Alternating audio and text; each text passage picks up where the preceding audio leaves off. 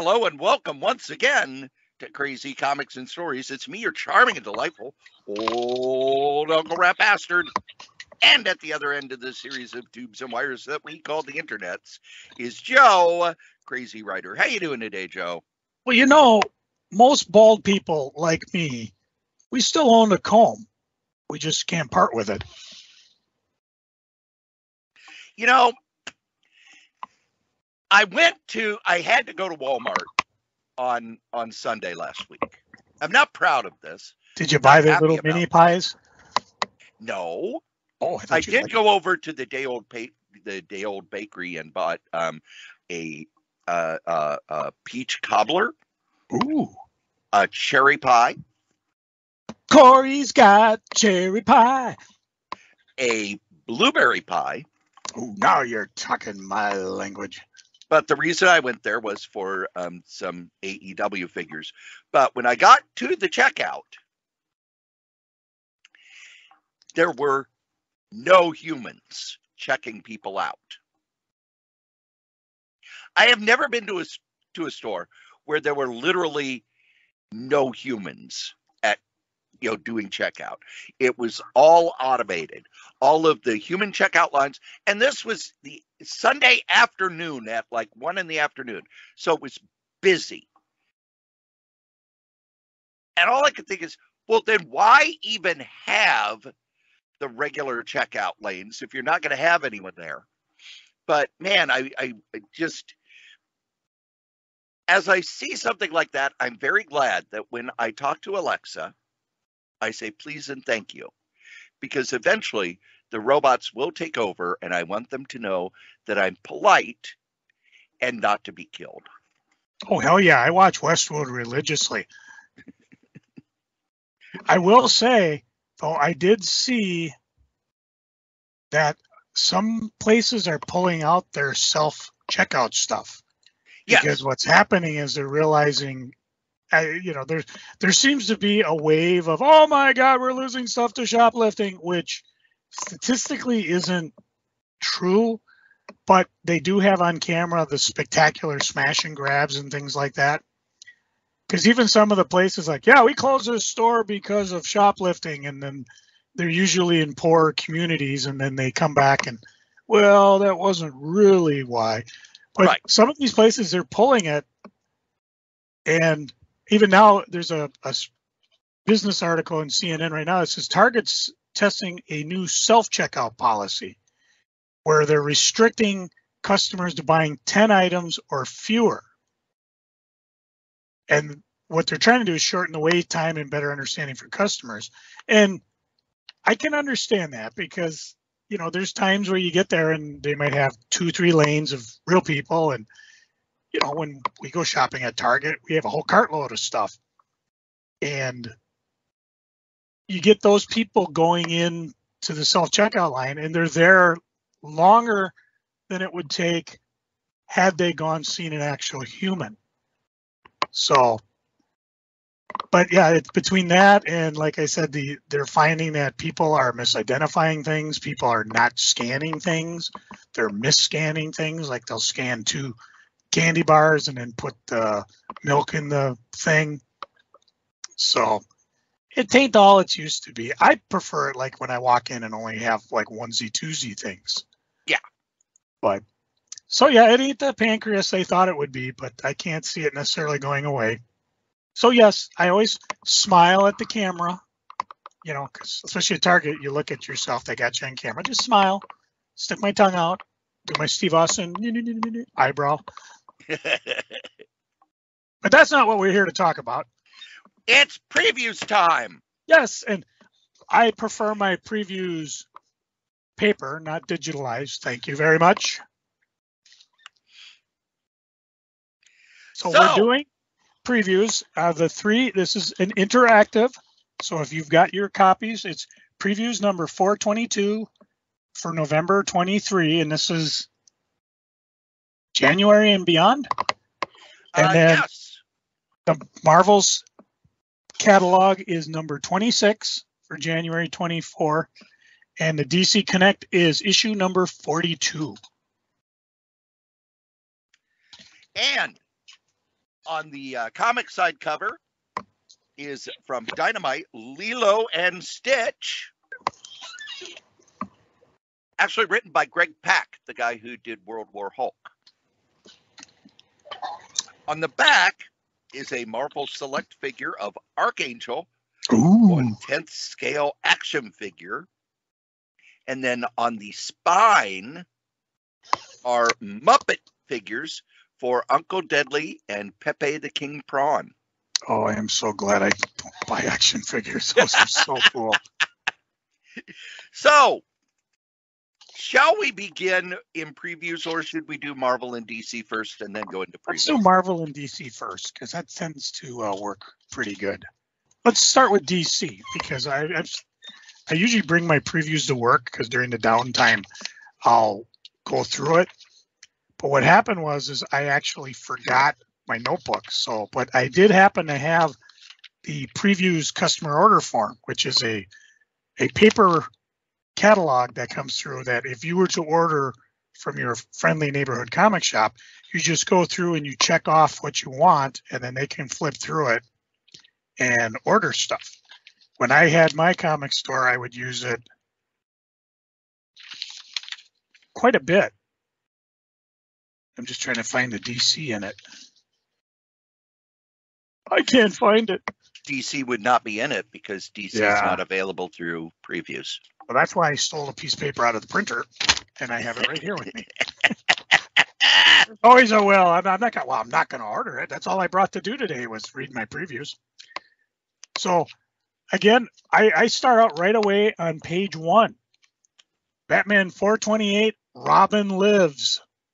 Finally revealed from the DC Vault, the unpublished alternative ending to Death in a Family, where Jason Todd survives his encounter with the Joker. Cory, give him a little background about this issue. Well, what it was, this was a time when 900 numbers had become huge. No interwebs, kids. And DC, well, Jim Starlin had proposed a story where the Jason Todd Robin, who had been completely revamped after Crisis, started to show that he was not able to handle the stress of being Robin. It had become too violent, et cetera, et cetera. And in doing that, the fans hated him. They would get letters complaining about Jason Todd. And I think a lot of people forget that they revamped. Basically, when he was originally brought in, he had the exact same origin as Dick Grayson. Then after Crisis, Max Collins was told to revamp the origin and make him different. So, it was really weird because all of a sudden one issue you pick up and there's Jason Todd taking the hubcaps off the Batmobile. Yeah. Totally out of the blue. It wasn't like brand new origin, brand new whatever. Here's a multi-crisis. Things have changed. No, it was just there. And it was right after Batman Year One. Yeah, and you could take it or leave it. And then when Jim Starlin took over as writer, he made Robin progressively more dislikable, more violent, to the point where there was an issue where Robin had somebody on a window ledge.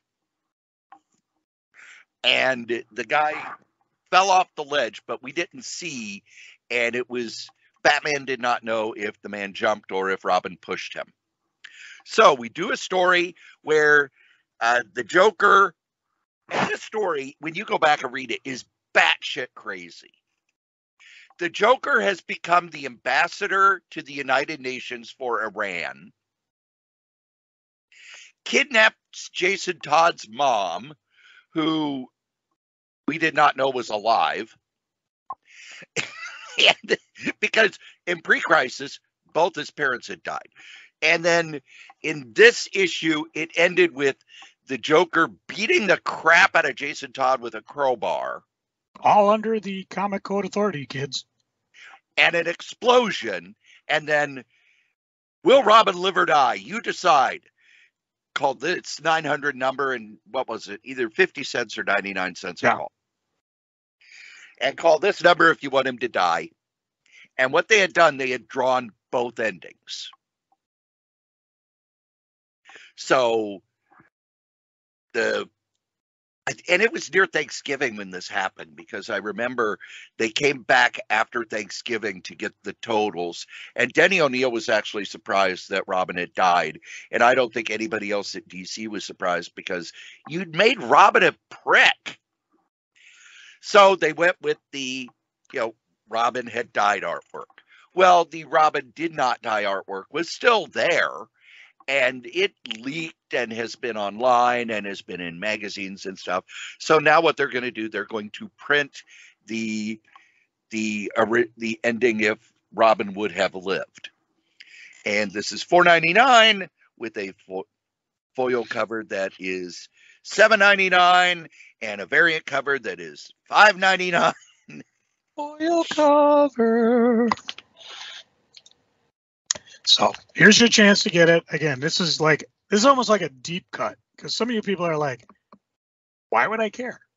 But again, they're reaching to kind of pull at our nostalgia. It's the same creative teams working on it. Well, worked on it. So, well, what it is, it's just been sitting at DC. So it's like, okay, send these pages to the printer instead. Yeah. So kind of a neat idea. Take it or leave it, but I'll probably just pick up the regular one because I'm curious. I don't even think I have my original one. So that is the one that paid for my Christmas that year. Ooh, yeah. I knew it was going to be a big deal. I worked at Shinder's, so I pre-ordered 20 of each issue. And then about 2 months later, I took them to the College of Comic Book Knowledge. I got $10 each for them. Cool. Now on the next page, we are getting a revamp of Action Comics. It's written by Jason Aaron, who has his exclusive with Marvel is up. And what they're going to be doing with Action Comics now is Action Comics is not going to be, Jason Aaron is on it for the long haul. It's nope, Jason Aaron's going to tell a story. And then this next creative team will tell a story. And this next creative team will tell a story. But unlike a lot of the anthology books they've done this with in the past, they will also tie in with the main Superman continuity. And I'm interested in seeing what Jason Aaron does with Superman. Yeah, same here. Same here. Do you have, assuming they're all the same, well, probably not the 1 in 25, etc., any cover that you like? Chris Bacalo, man. I love Chris Bacalo's art. I think I would go with the Phil Jimenez one. Lois and... That's George Jimenez. George? Oh, doesn't matter. I'll go with him anyways. Not Phil. Oh, I see it down below. Yep. I wonder why Phil Jimenez does not do more comics, because every time he does, it's amazing. Oh, yeah. His stuff is a lot like George Perez, and I don't mind that. That Joel Jones cover looks pretty sweet. Yeah, Joel Jones is really good too. But, man, that Chris Bacalo cover just sings. Yeah. The next one for me, I point out, is we're going to jump up to page 21 if you got your guide with you.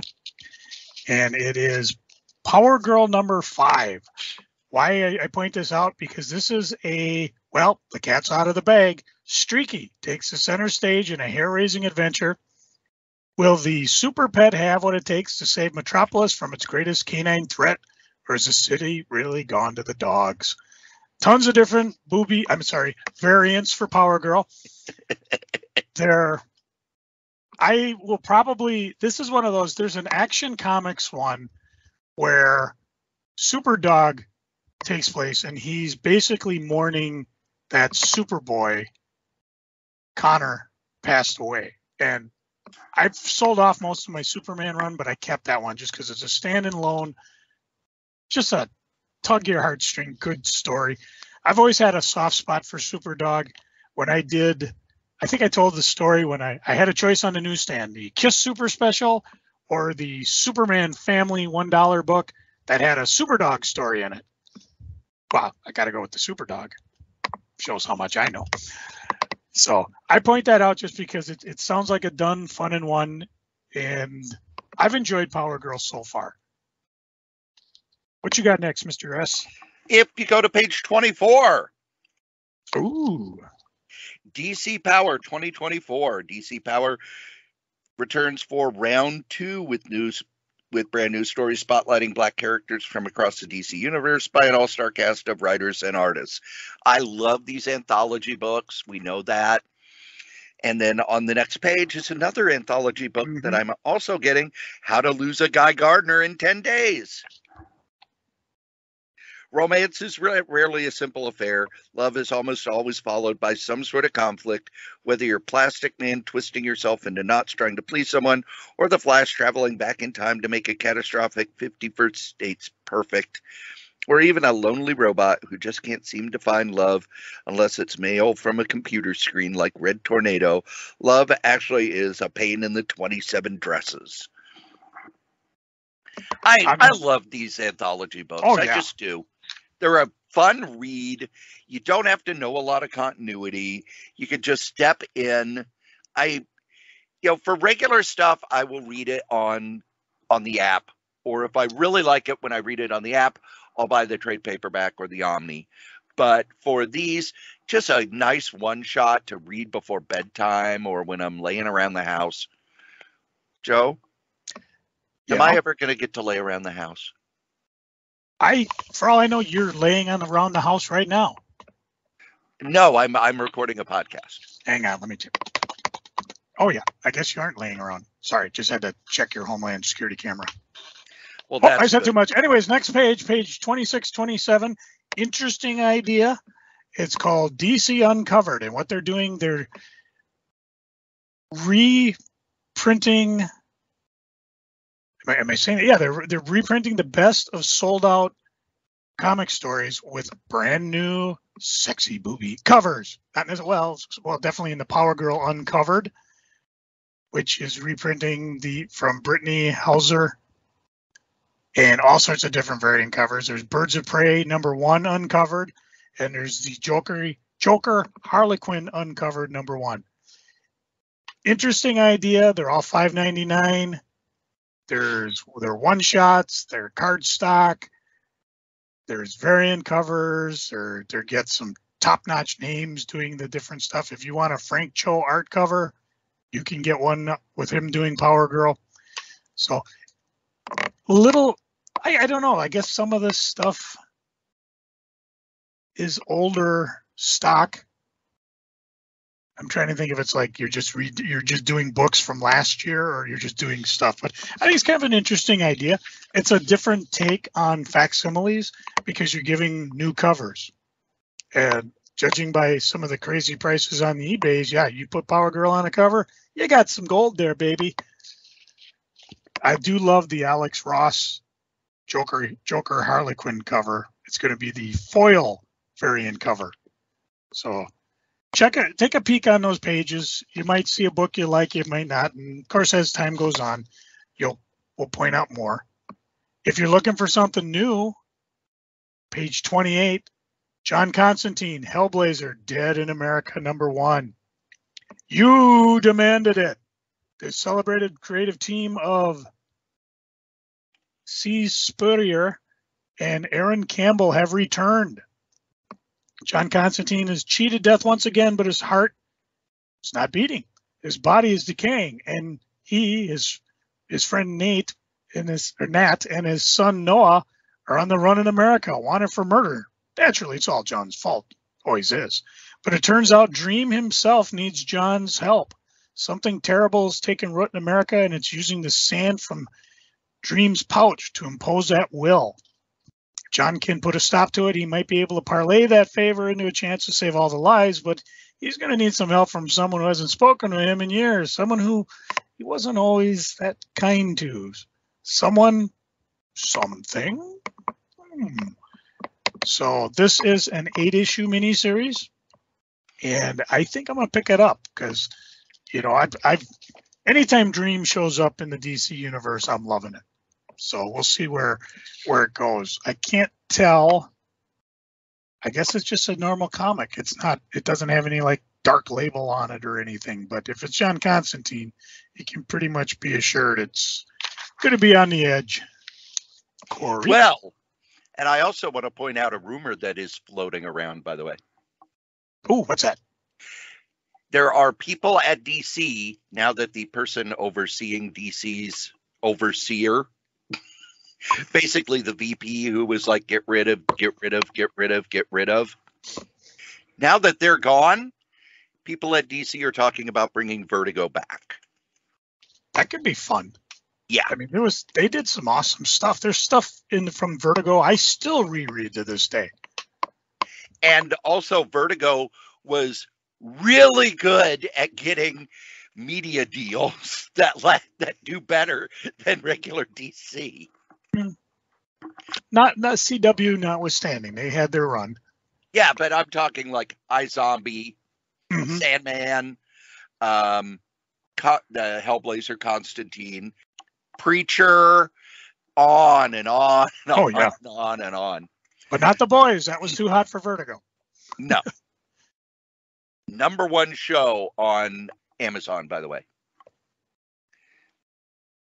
For me, from here on out, it's just collected editions. And I will say this, DC has a lot more collected editions. In the past, let me just point out. For the past like 3-4 months, it would be like there's 8 trade paperbacks. And that's it. They've got pages of them. Oh, yeah. The last comic I'll point out is just right there on page 30. Again, it's a reprint, Batman Joker, The Deadly Duo, Unplugged #1, which is basically black and white with Mark Silvestri's art on full display. After that, that's all I've got left other than the normal comics I collect. So what's your first one on your list of, I gotta have it? Page 42. Oh, I think I'm there with you. The Little Endless Storybook box set by Joe Thompson. This reprints her 2 Little Endless comics that were on these. They were these little, almost digest-sized books, and these are a little bigger, but they're in hardcover. These are wonderful books. These are absolutely wonderful books. Reprinting Joe Thompson doing her version of The Endless, almost as if they were kids. So much fun. Joe Thompson's one of those creators who I wish she was doing more because I would buy it in a heartbeat. I miss her work. There are a lot of people who lately I've been thinking, why isn't Joe Thompson putting out anything? Why isn't Phil Jimenez putting out anything, et cetera, et cetera, et cetera? Joe? As long as we're talking Sandman, I'm going to pop back to 31. The Sandman Universe, Nightmare Country, The Glass House. I know I mentioned this as a mini-series, but here you go. You got it in hardcover form. Reprinting, or collecting, I should say, Sandman Universe, Nightmare Country, The Glass House 1-6, and the Sandman Universe special. Oh, I can't think of the name. How do you say the witch's name? Thessaly? Yes, that's okay. So that again, I'm a big guy. All my Sandman are hardcover collections, and this is one I'm definitely going to pick up. On page 43, Batman and Robin by Peter J. Tomasi and Patrick Gleason, Book 1. This is from the Batman and Robin series that they did after the New 52 started. I read these stories on the app because after New 52, I think after about a year, I had pretty much tapped out unless I knew the creator. And at this point, I did not know Peter Tomasi or Patrick Gleason. I've gone back and read them. These are great Batman stories and really kind of takes what Grant Morrison did with Damian Wayne and builds on it to make him a much more interesting character. Also on that page is a book I already have, which is Absolute Final Crisis. If you're a Grant Morrison fan, you probably already have it. Oh, yeah. Yeah. Then on page 45, dun, dun, dun. An omnibus I am not getting. I backed out on this one, too. Not because I don't want it. Well, you'll see where it's. I already have the stories I want to read. I'm an omnibus overload. Green Lantern, Green Arrow, Hard Traveling Heroes Omnibus. This reprints the Denny O'Neil, Neil Adams, Green Lantern, Green Arrow series, plus after Green Lantern Green Arrow was canceled, it was a backup in Flash. And for the first couple stories, Neil Adams still drew it, but then Mike Grell took over. And I love Mike Grell, but it was real early in his career. And also, there was a huge drop in quality because Neil Adams was the one kind of suggesting ideas to Denny O'Neil for the Hard Traveling Heroes. And then after he left, they kind of just became regular superhero stories. Why am I not buying this? Because I already have the slipcase hardcover. Yeah, that's what I'm opening of now. Green Lantern Green Arrow. I bought this from Denny O'Neil Gruber. and Neil Adams. Yeah, I bought this from Pat Gruber at the last con because he was blowing it out at FallCon. Because I know I had it at one time and I must have brought it to the shop and sold it. But yeah, I'm just looking at it because yeah, you got everything in there. Green Lantern 76 through 87.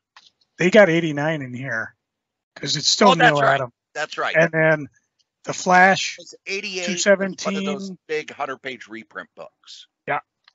And then there's page 27 or Flash 217, 18, 19 have the 3 Denny O'Neil, Neil Adams. So that once you told me that, this came off my list to buy. Something to point out because again, if you don't have it, this is a fantastic way of reading it. Yeah. And it basically has every Neil Adams Green Lantern story. Yep. Then on the next page is the one that I know both Joe and I are getting. Oh yeah. Justice League International Omnibus Volume 3. Yes.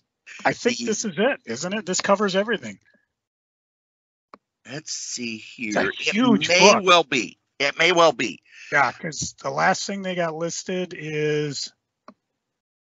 I'm sorry, I can't see it. Justice League of America 60. I'm getting too old for this shit. Yes, it does have it all because it's got formerly known as the Justice League. Yes, that's what I was looking for.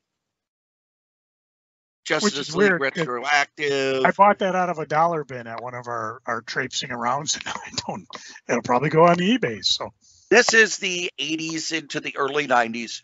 Wahaha Justice League, where Keith Giffen and J.M. DeMatteis kind of turned the Justice League into a sitcom. And before you start rolling your eyes, they did. It was unique at the time. They got in the best artists. This is where everybody learned who Adam Hughes was. This is where everybody learned who Kevin Maguire was. This is where everybody learned who Bart Sears was. Chris Spouse, Chris Wozniak. It was just a fantastic book.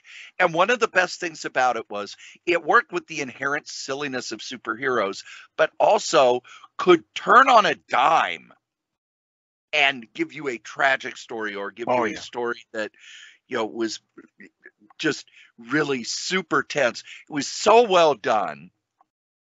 And I remember at the time feeling bad for Dan Jurgens because he had to follow this. And Dan Jurgens did a very serviceable Justice League that just felt like the DeMatteis Giffen thing had kind of existed in this magical world of wonderfulness. And then when Dan Jurgens took over, I'm not saying it's bad, but it was just a regular superhero book. Yeah. And Justice League International was not a regular superhero book. It was amazing. This being the final volume, I am very happy to have the whole thing in one.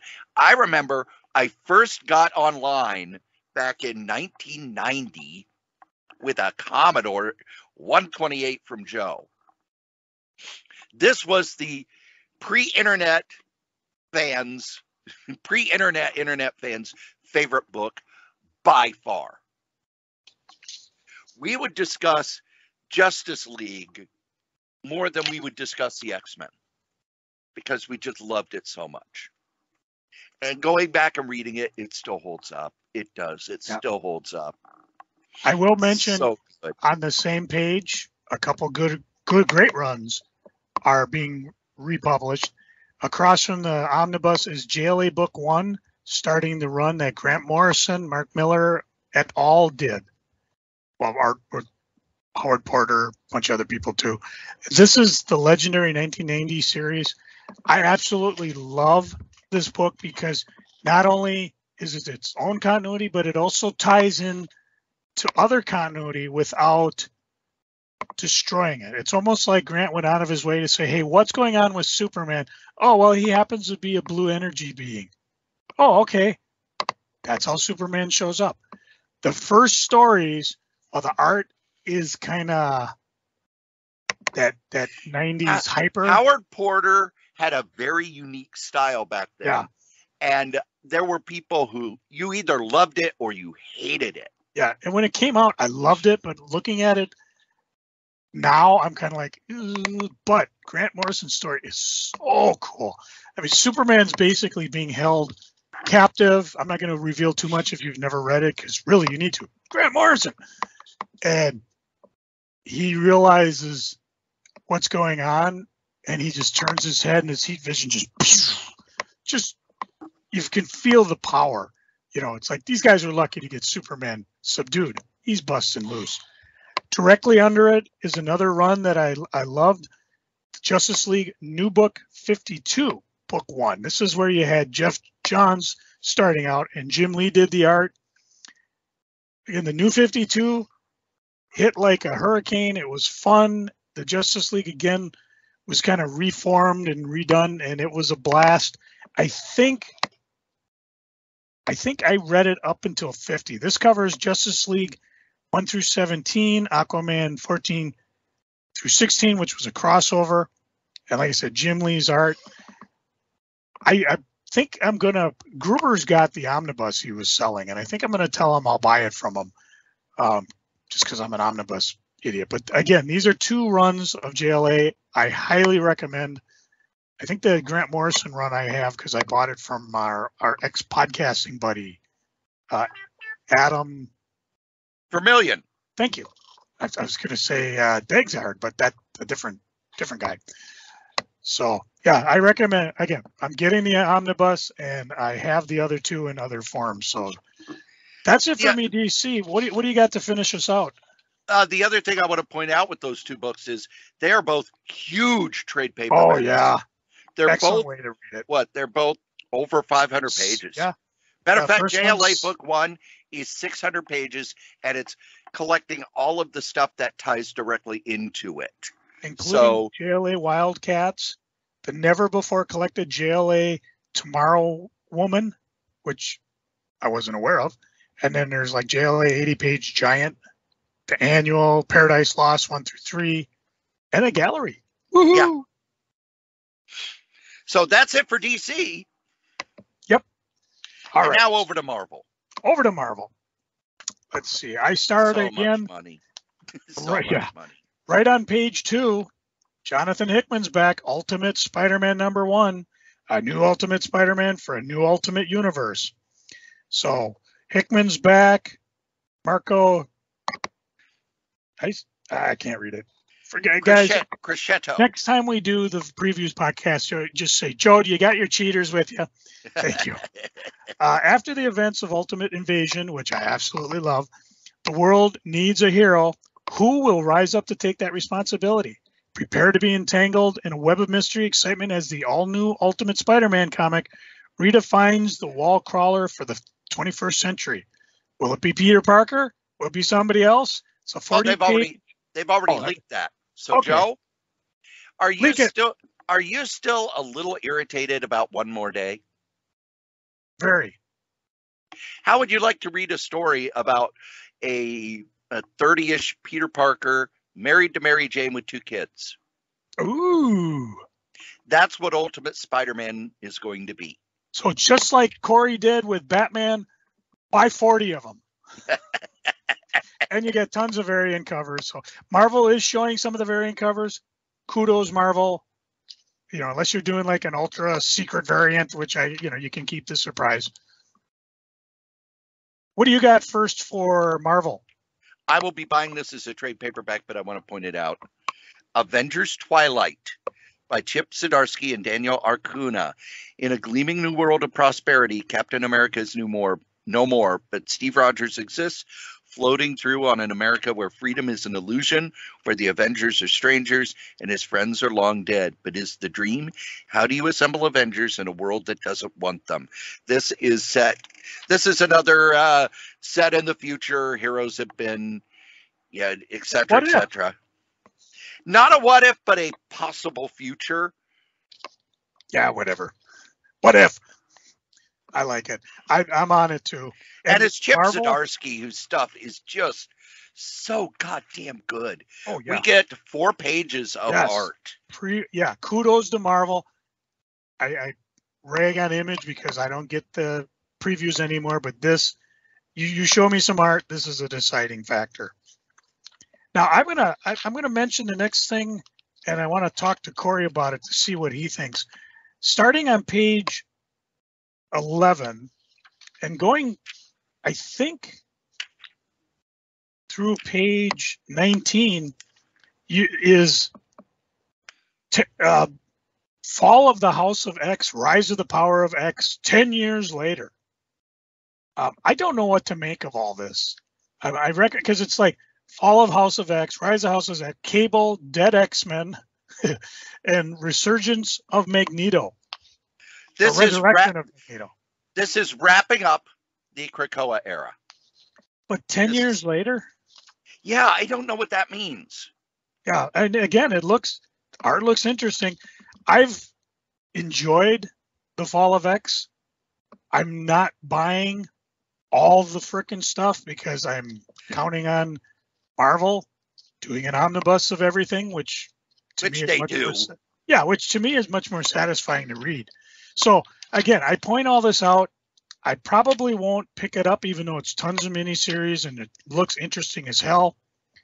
But I'm again, all of Marvel's books, these are all $5.99 books and $4.99 for some of the later miniseries. The Magneto's $5.99. It's a lot of cash for me to drop on something I'm not even sure I'm going to like. Well, who am I kidding? I've liked what they've done, so I'm pretty sure I would like this. Point it out so you let your retailers know if you're interested, because these are all miniseries. And then the next 1, 2, 3, 4, 6 pages is the Gang War crossovers. Yep. Again, waiting for the omnibus. I am not buying a regular comic. Now, Power Pack Into the Storm, which is on page... Well, there are no page numbers. Yeah, that's page 30. 30, yeah. On page 30, buying that as a trade. But on page 31, I'm buying the giant-sized books, baby. The giant-sized books of the 70s are ones that I still go back to. They are really fun stories. They tried kind of bringing them back in the 90s, but they kind of treated them as throwaway stories. But I am going to be picking up the giant size. So it starts with giant size Spider-Man, Cody Ziegler, and Ivan Coelho, with a cover by Brian Hitch. It's okay. We've got Miles Morales. Spider-Man versus Venom. Okay. I like giant size books. And next month is Giant Size Fantastic Four #1, with the first time Fabian Nicieza is writing a mainline Fantastic Four book. So I like giant size comics. I've always liked them. When I was a kid, if I got the giant size, it was, cool, because you got more of a story, and it was pretty rare that they were continued. And when you don't know if you're going to get the next comic, continued stories. I remember, it's okay, I've got this much money. Here are all the Marvel books. Which ones have the end? Okay, I'm buying all the ones with the end. All right, now I have some money left. I'll get the Fantastic Four, even though it's continued. I'll get Spider-Man, even though it's continued, blah, blah, blah. We then have a Spider-Man 2099 miniseries that will all come out in January. All 5 issues. So it's going to be a weekly. Joe, are you still there? Yeah, I'm just waiting. Oh, okay. Because I again, trade or nothing. Again, And $5 a book. That's $25. I'm pretty sure the graphic novel, unless they do a hardcover first, will be a little less. I agree. But the cool thing is, like the first issue, Marvel Zombie 2099. Issue 2, The Lunar Tomb of Dracula. Issue 3, Werewolf Unleashed. Number 4, Tomorrow's Terror Incorporated. And then number 5, The Rebirth of the Man-Thing. Do you think maybe this would have been better in October, guys? What do I know? I'm going to go back to page 27. Beware the Planet of the Apes, an all-new series set in the original era. Boom, you got me. I haven't watched the Tim Burton films. I'll probably enjoy them when I get around to it. It's on my to-do list, okay? Tim Burton only did one movie. The ones after that are by different people, and they're phenomenal. Yeah, again, they're all part of that universe. For me, no, they're not. They're not. Either way, it's Tim a different. Burton's it's movie a different. Irrelevant. It's all on its own. A different universe. Don't know. Don't care. Haven't got to it. But I love the original era. I loved the Star Trek Planet of the Apes crossover because they went through a warp to the original Planet of the Apes. I've got a book which I've raved about years ago that is a story that follows, I think his name was Brent. He's the guy we see who has his head carved out when Taylor sees him and says, "You lobotomized him." Yeah. It deals with him because somehow, there's a whole story back there where he was talking. Obviously, he talked to somebody, probably Dr. Zayas, who decided to carve his head up. And it deals with, because of his,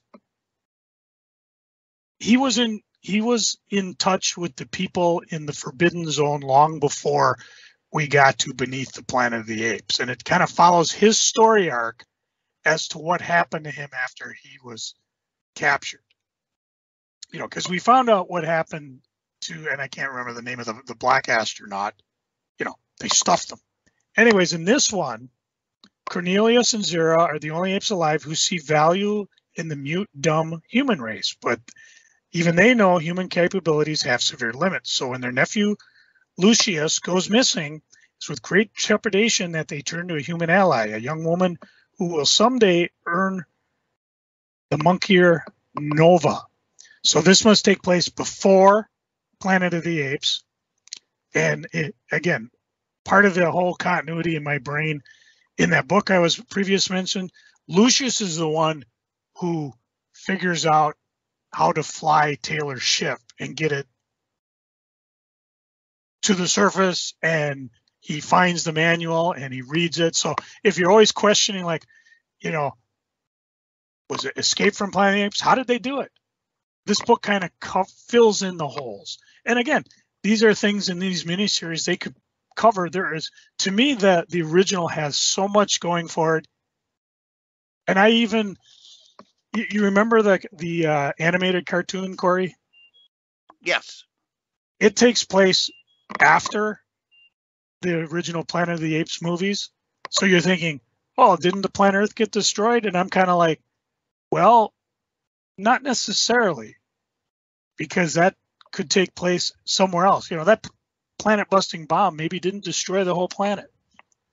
So, and again, another series I've got on DVD standing right behind me and I'm dying to read, or watch again. So I love Planet of the Apes. Going back to this is something that I just am absolutely excited for. Oh, and is that I just passed by something on page 28. Have we seen Mary Jane as Jackpot before? No. Okay, pick it up. There's your first issue debut. This is a one shot? It's a one shot. Her debut will be in Amazing Spider-Man 31.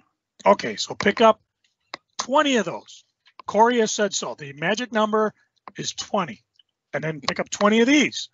I imagine a Marvel exec listening to us going, oh, I love you guys. What do you got next, Cory?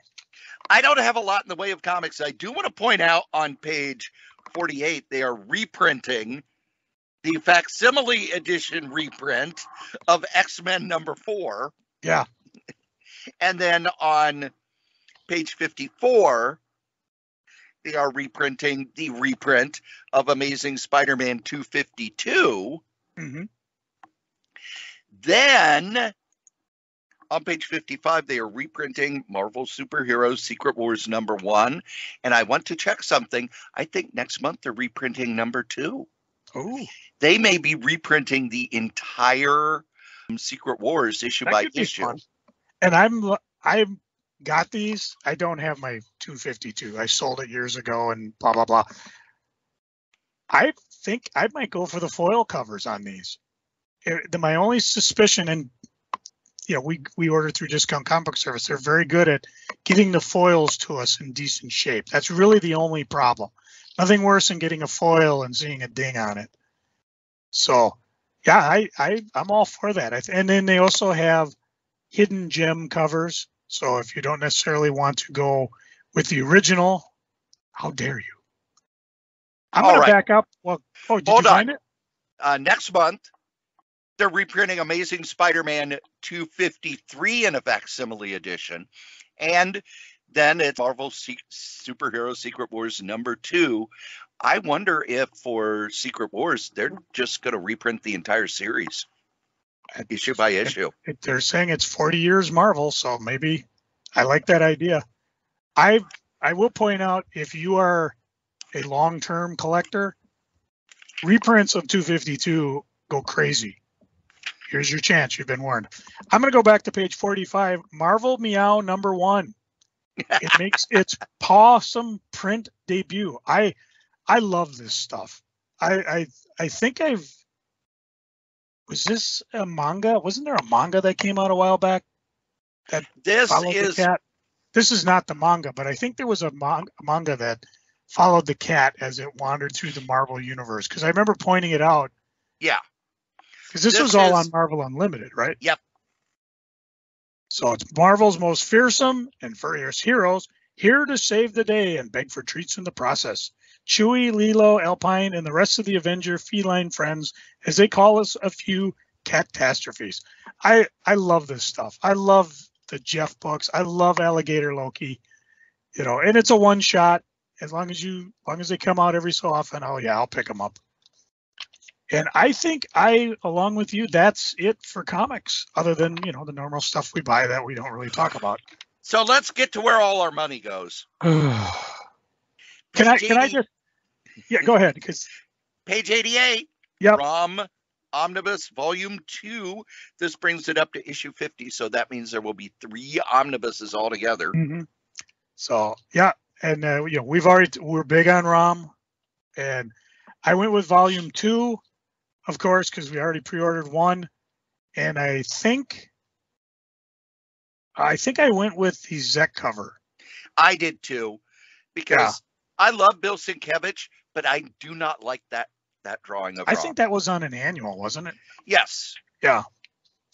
Now here's the part where I'm going to sit back, and Cory's going to tell us why he's going to have to buy a new trailer home to fit all of his omnibuses. Well, on the next page is Captain America by Nick Spencer, Omnibus Volume 2. There were people who did not like this just because of the shock ending of issue 1, which to me always has shown that, 1, they don't understand how comics work, and 2, they did not read the lead up that pretty much set up that Cap had been replaced by someone evil. The story that Nick Spencer told was, what if the one character that everyone trusted was evil? And I don't know if it got truncated or what, but I don't think they really explored it as much as they could have. But this has the second part, which is everything leading up to Secret Empire and then the aftermath of Secret Empire. The next book is one I'm not picking up, but one that I know a lot of people will like. And for me, I think it was more my age that kept me from liking it. And that is Captain America by Mark Grunwald. Butch thinks this is the greatest run of Captain America ever. There were a lot of people who really loved this. And for me, my problem with it was it took superheroes and the supervillains from being something special to, in a lot of ways, just kind of making them a little more mundane. It's hard for me to put into words, but Captain America, and basically it was people living their regular lives, but they'd have fights, but they would do it all in costume. So in some ways, Mark Grunwald was trying to capture that Stan Lee soap opera thing, but he didn't seem to grasp that the soap opera aspect was the secret identity part of it. In this, Captain America, we did get some Steve Rogers, but not enough that you actually ever cared about Steve Rogers.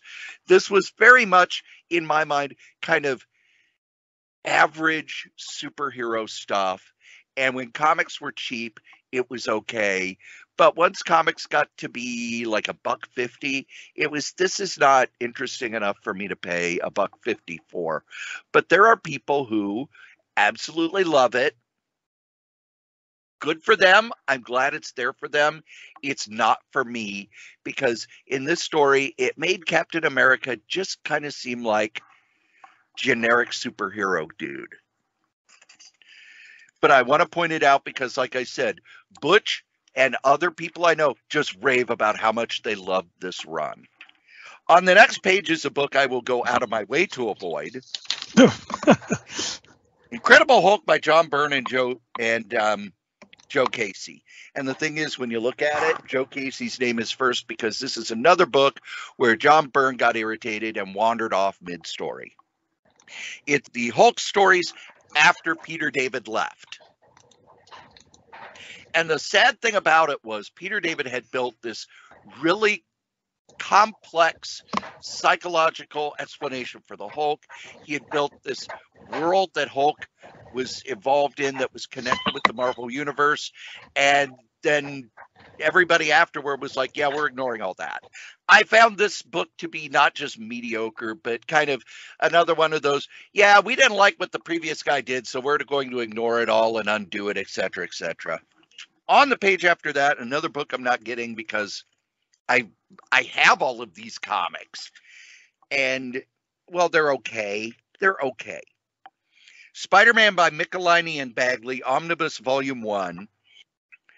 David Michelinie had been writing Spider-Man since issue 298. He continued to write it. And when Mark Bagley came on, Bagley was very much a loved artist as well. Not as hot as Todd McFarlane. This is a good run. If you like Spider-Man, this is a great Spider-Man run. A lot of action, a lot of soap opera. To me, it showed that the Spider-Man Mary Jane wedding was something that writers could use, that it made the character work. It's a fun series. I've already got it all. I've read it all. It's not something that I'm going to go back to again and again and again and again, but I really enjoyed it. The next three omnibuses are all reprints, and they're well worth reading well worth getting if, one, you have the money, and two, you don't have them. Fantastic Four by Wade and Waringo, World War Hulk Omnibus, and then Punisher Max, the Garth Ennis Omnibus Volume 1. That Punisher by Garth Ennis is the best Punisher stories ever. In a lot of ways, they should have retired the character after Garth Ennis did it. And it's funny how Jason Aaron has now ended the Punisher twice. Because after Garth Ennis's Punisher, he did the Punisher Max series that sort of wrapped up the Punisher. And then last year, he did that Punisher 12-issue series, which wrapped up the Punisher again.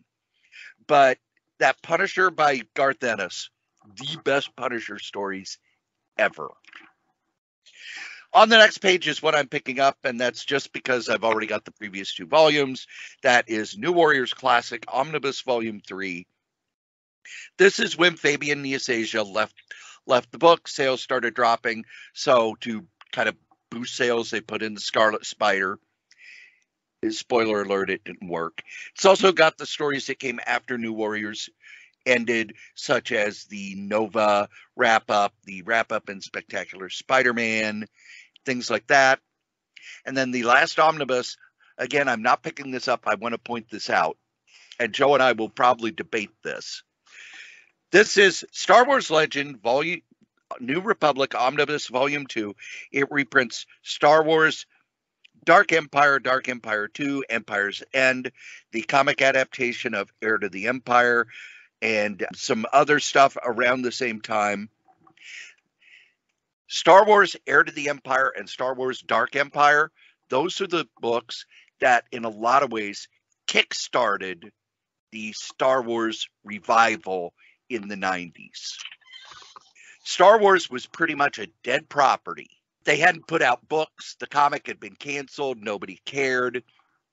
Marvel still had the rights, and they had gotten together with John Wagner and Cam Kennedy to do Dark Empire through Epic. And it was actually announced in the Marvel 1991, here's what's coming out. Then all of a sudden, the rights were up for grabs. Dark Horse outbid Marvel. They printed Dark Empire. Heir to the Empire came out and was #1 on the New York Times bestseller list for months. And it was, oh crap, people want Star Wars. So they started putting out more Star Wars books, Star Wars comics, etc. This is the best continuation of the original trilogy, period. So good, so well done. If you don't have these stories and you're a Star Wars fan, you need to buy this book. And Joe, you've said in the past it was the toys that brought him back. No, I will say that I agree with you. Now, at the time when I owned Hot Comics, we were very much a Star Wars centric shop because we were really big on Star Wars. When we saw this coming out, we were like, oh, this is absolutely brilliant. And it sold like crazy. I don't know what back issue prices are, but it went nuts. And then Dark Horse had like gold foil logo editions that went crazy. Gold was good. When the toys came out, people were like, oh, who's going to buy these? And we're like, oh, these are brilliant. When Lucas came in, his thing was, for a whole generation, you've only seen Star Wars on the small screen. Boom. And he did he remaster it before he released it? Yes. Anyways, it was out on the big screen. We were like brilliant. So the Hot Comics, when I owned it, we were real hip on Star Wars long before the rest of you neophytes joined in. And Cory's right. This series is what kicked it off. And the toys reignite. It just kept things going because that's why you see when you're looking at back issue prices, the last couple issues of Star Wars are crazy priced because nobody wanted them. The last Power of the Force toys, the Ewok toys, the droid toys, nobody cared. Nobody wanted them. Now, oh yeah, they're in mint shape, probably upwards of 1,000. You know, the Power of the Force ones that had the coins with it. No one collected droids. No one collected the Ewoks. So, yep. I can't disagree with you on this one, Cory. We're gonna have to. I know we've disappointed the fans out in Peoria, but don't worry, something will turn up. Also, the Remaster Works is continuing with the Avengers. What the Remaster Works are is they reprint the Marvel Masterworks, restored to match the original comics with expanded bonus material. If you already have these, you don't need to get them. But I like the idea of their going back and reprinting the original Masterworks with better technology, with more of the stuff they found in the archives, with more historical data. If I didn't already have most of the early Masterworks, I'd probably be getting these. And then the Masterworks are Spider-Man 26, which reprints Spider-Man 271 to 278, as well as the tie-ins, and the Marvel graphic novel, Amazing Spider-Man Hooky. Joe, who drew Hooky? I don't remember. I don't know if I ever read it. Bernie Wrightson. Oh. Bernie Wrightson doing a Spider-Man. And then on the other page is Spectacular Spider-Man Volume 7, which reprints Spectacular Spider-Man 80 through 91, which has the Fred Hembeck issue. You know what? I do have that hooky. I picked up a book from our buddy down at Cedar Cliff where it's a hardcover book that reprints all the graphic novels, and I think that one's in it. So I will get to read it. Hooray! We then also have Incredible Hulk Volume 18, which reprints Hulk 266 to 279. There is a part of me that thinks that a lot of these masterworks are being supplanted by the omnibuses. They might just be continuing for... Well, they sell. And they sell out. I don't think they probably print as many as they need. And guys like Gruber, who have an extensive masterwork collection, they keep them going because they do look fantastic if you have them on the bookshelf. That's why you see them doing 2 different runs. I also want to point out on page 112, Joe, you talked about Ultimate Invasion, right? Oh, yeah, mentioned it. Ultimate Invasion Treasury Edition. They reprint the 4-issue Ultimate Invasion at Treasury size. Brian Hitch's work always looks better bigger. And these Treasury size reprints are kind of becoming my Achilles heel, because I just got the X-Men Demon Days by Peach Momoku. Oh my God, is it beautiful at Treasury size. And then of course, the black and white and red miniseries they're doing at Treasury size. Those are wonderful as well. Then let's go to the epics. Oh my God, so many epic collections. I'm amazed they're putting these out. They are coming out in February and January. I would have thought these would have sold much better in December, but what do I know? We get a second Spider-Gwen epic collection, which means the first one sold really well, which is really weird because the regular Spider-Gwen comic has never really been a huge seller. It's the collected editions that sell. And one day, Joe, we're going to have to talk about the chain. Let's pencil in the first podcast of next year talking about the changes in comic publishing and comic retail, with all of those articles about how some shops are doing poorly, overall sales are growing, and different shops are doing very, very well. Because for every shop I read about, oh, sales are down and it's depressing, I'm also reading about our shop is adding a second store. Our shop has just grown, another 1,000 square feet. So I think we need to do a big market episode. But Spider-Gwen is a great example. As a regular comic, it kind of hovers on that cancellation line. But the omnibuses have sold. These epics have sold. The trade paperbacks sell. They're not selling to the Wednesday Warrior. On the next page is another modern era epic collection, and that is The Astonishing X-Men, which reprints the entire Joss Whedon, John Cassaday run. We then get another modern era epic collection, which is the Brian Michael Bendis on Daredevil, the start of that run. Then we get Fantastic Four Epic Collection Atlantis Rising, Volume 24. This is the Nick story. Whenever I think of this run of Fantastic Four by Tom DeFalco and Paul Ryan, I think of the story about Nick, where a little kid, he was at a convention, and Tom DeFalco was signing stuff, and a kid asked, "Who's that guy?"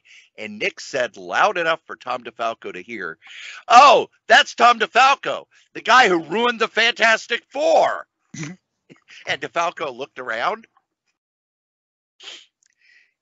Tom Brevoort, editor at Marvel, who I will be talking about in Freaking and Geeking, talked about how when they were putting this book together, one of the things that really jumped out at him was that Tom DeFalco was obviously being pulled in too many directions to write the book, because it did not work issue to issue. Stuff got dropped. Stuff got confused. Things got changed. And he said, we could either try to go back and fix it or just print it. And because it's an epic collection and the budget on those is, this much, they just had to print it. But he said, as you're reading it, doesn't make any sense issue to issue. You could read each issue and go, oh, that was cool. But when you sat down and read issues in a row, you'd go, wait, this, what? Where did that come from? Where did that go? And this is a perfect example of what was going on at Marvel at the time. You had editors writing 3 and 4 books, and just everything was a mess because it was, well, what looks cool rather than what's a story. Another modern collection, Carnage Epic Collection Volume 3. We get some Star Wars reprints, Epic Collection Rise of the Sith Volume 1, and then Empire Volume 1. New printings of Daredevil Epic Collection, Woman Called Widow, which reprints the 64 to 86. Amazing Spider-Man Epic Collection, Secret of the Petrified Tablet. This is the great stuff here. This is Spider-Man 68 to 85. Pretty much all Stan Lee, John Romita. John Buscema did an issue in there. It also has Amazing Spider-Man Annual 5. Joe, what was Amazing Spider-Man Annual 5? That was the first appearance of Frogman. No, it was the origin of Peter Parker's parents. Oh, with the Red Skull. Yep. We then get another Wolverine collection, and all I have to do is look at that cover and go, yeah, that was when I didn't like the book.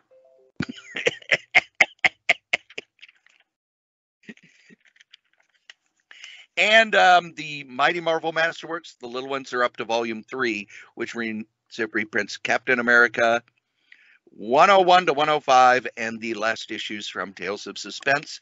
And that is Marvel. I will point out on page 130, 131, you got a line called Marvelverse, where they take a character and they publish all sorts of stuff about it. They've got Wonder Man, which I thought was a cool idea. It collects Avengers 9, his first appearance, number 1 from 1986, West Coast Avengers 25, and Avengers 14.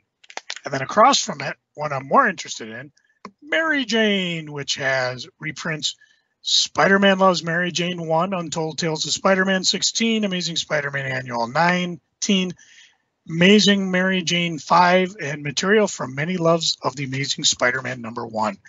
But not Amazing Spider-Man, I think it's 39, which was her first appearance with Face It, Tiger, you just hit the jackpot. They should have hopefully they just reprint that page. That's all you need to do.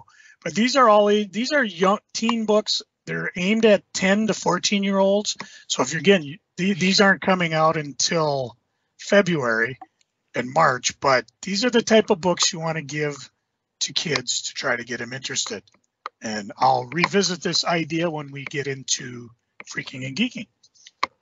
These also are the books that they're making primarily for Scholastic book fairs. Yeah.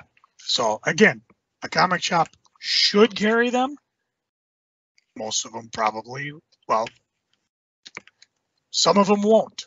I was going to say some of the lesser ones, but I know plenty of shops that don't carry them that are pretty sweet. But when I had Hot Comics, oh yeah, I had a whole section that was just dedicated to kids.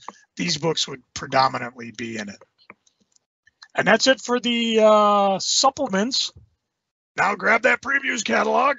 Now, one of the things is we are not talking about Image as a supplement anymore because Image is actually in previews, not with a whole, not super big, but they do list everything a lot like Dark Horse does. Yeah. Which help their sales, kill their sales. I don't know, but it's better than just being all digital. I do miss the art because sometimes that decides for me. So anything before we get to the first premier publisher? No. Okay, because they got a bunch of ads, some interviews. I was just looking, the interview they got one called Indie Edge where they're interviewing Jim Ballant. You probably remember him from a Catwoman series, and one called The Tarot of the Witch Blade. He's also doing some stuff for Opus under the Gene Simmons Dominatrix label. Let's remember, he also drew the greatest panel in all of comics history. Oh, yeah, and I think that was issue 86. Your vagina is haunted. Ooh.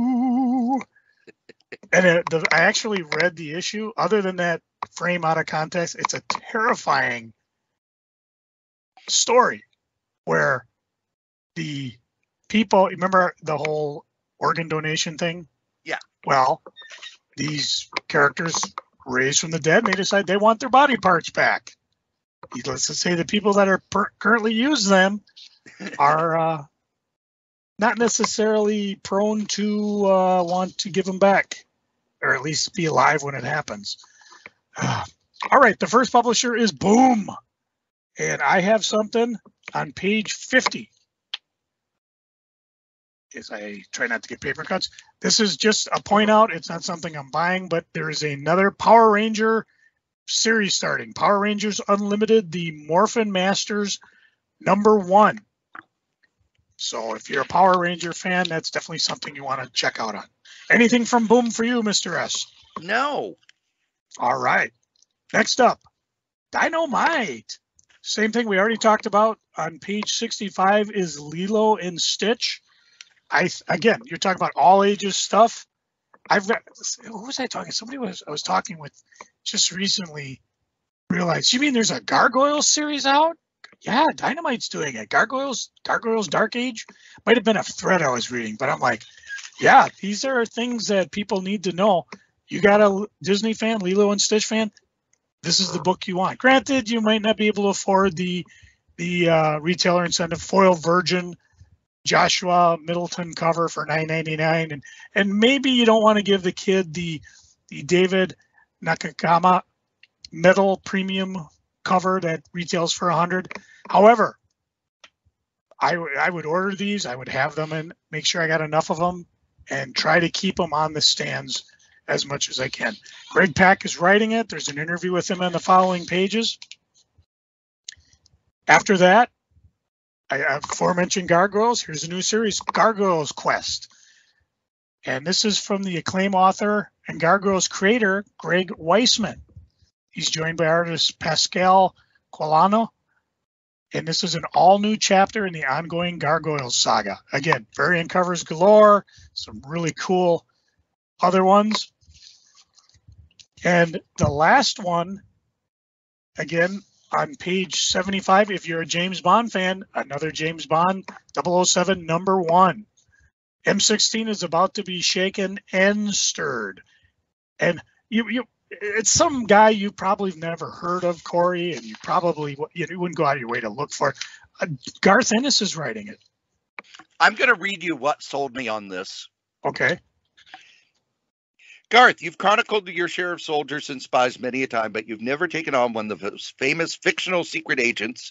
Is James Bond a figure you've ever thought about writing in the past, and what drew you to him now? Ennis, not until recently. I've been offered Bond before and saw no real appeal. In fact, I found the character ripe for parody, something I indulged fully in my Jimmy's Bastard series. But when I took a look at the Bond of the Fleming novels, as opposed to the larger-than-life figure from the movies, I saw a great deal more potential, a much darker character, and a more interesting world. I have always said that the James Bond in the books is so much more interesting than in the movies. And whenever the movies go back to the books, I like them much better. I like the first 3 Sean Connery movies because they were direct adaptations. I like On Her Majesty's Secret Service because it was a direct adaptation. I liked the Timothy Dalton movie. It wasn't an adaptation, but it was the Bond from the books. Daniel Craig, his movies, especially Casino Royale, are from the books. When you use the Bond from the books, he is a cold, heartless murder machine. It's why whenever I see Roger Moore Bonds, they're unwatchable now because it's just goofy parody. No, Bond should be Bond is a weapon that MI6 aims at people. And the reason he is so interesting is in the same way that Captain Kirk was interesting in the original Star Trek, he knows a lot of everything and will outthink you. And with Garth Ennis, I am fully prepared for him to have all of the stuff from the books. So I am so excited about this. This was really the only thing from either Boom or Dynamite that I'm picking up. The only other thing I'm going to point out, they have what used to be Dynamite.com exclusive covers, and they're offering them in the previews. On page 95, there's one for Alice Cooper, #1. On page 97, Army of Darkness Forever, #1. And back on page 106, Vampirella Dead Flowers, #1. These are books that were normally only available online. They're basically just running out what they have, and they may be allocated. So if you are so interested, you want to definitely look at them, decide if you'd like them, and order them. Also on page 97, under Army of Darkness, there are some signed foil editions. I love me signed books. And that's it for Diamond. And now to Image. Hooray! First one up. By the way, I want to point something out. Even though Image is not being distributed exclusively through Diamond, Diamond has given them a gem of the month with Cobra Commander #1. Yep. I was going to point that out. If you're a G.I. Joe fan, this is your chance. It's a mini-series. The rise of Cobra begins here. We're in a world where Cobra organization has informed one man's sinister plans to utilize the mysterious alien substance known as Energon. Where have I heard that before? Send shockwaves across the globe. Who is Cobra Commander? Where does he come from? And why does he sound like Starscream? What horrors is he planning to unleash that will rock the world and maybe the universe to its core? 5-issue series. They only show one cover. Boo, boo, Image. You can choose what you want.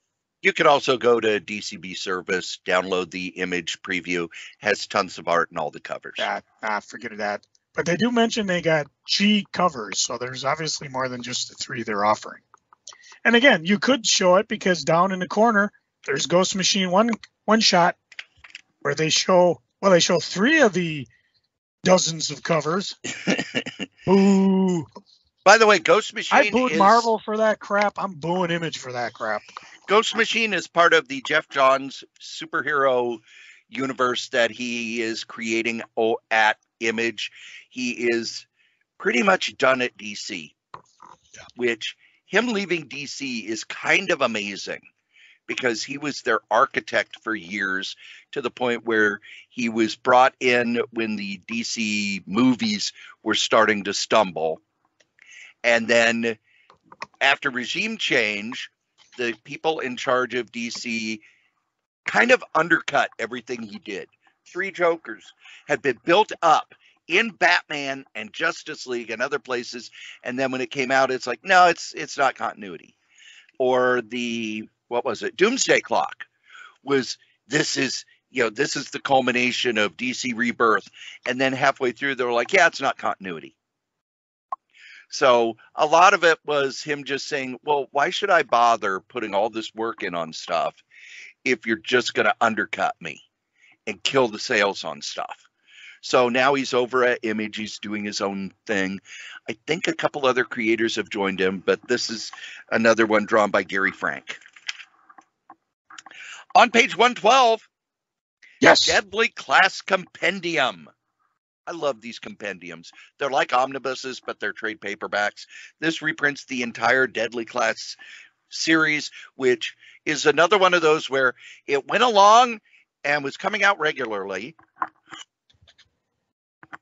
Then it got a TV series, so there was a big hiatus, and then the end of it just kind of trickled out on a almost random schedule. This will be much easier to read when it's all collected in one. But then on page 113, I have the original of this, but I am picking up the new version because it has more stuff in it. Oh, yeah. Normal Man 40th Anniversary Omnibus. This reprints Jim Valentino's Normal Man series, which was fantastic. It was a 12-issue series about a character who was the only non-superpowered person in a superpowered world. And each issue parodied a different comic. But it also held together as a story. Wasn't just all parody. It was also satire, but it also had heart. I loved this book so much. But the original collected edition just had Normal Man 1 through 12 and the Normal Man Annual. This has Normal Man 1 through 12, Normal Man Annual 1, Normal Man Megaton Man Special, Normal Man 20th Anniversary Special, Journey number 13, where he crossed over with Wolverine McAllister, of all people, Epic Light, and Cerebus 56 and 57, where there were two backups that tied in with the story. Hardcover, 432 pages, $49.99. This was so good. It's the reason why I followed Jim Valentino wherever he went. And then when he got to Shadowhawk, I was like, no. Did not like Shadowhawk at all. Joe, anything on those 2 pages for you? Above it, Monstrous Volume 2 Deluxe Limited Signed Edition. Enough said.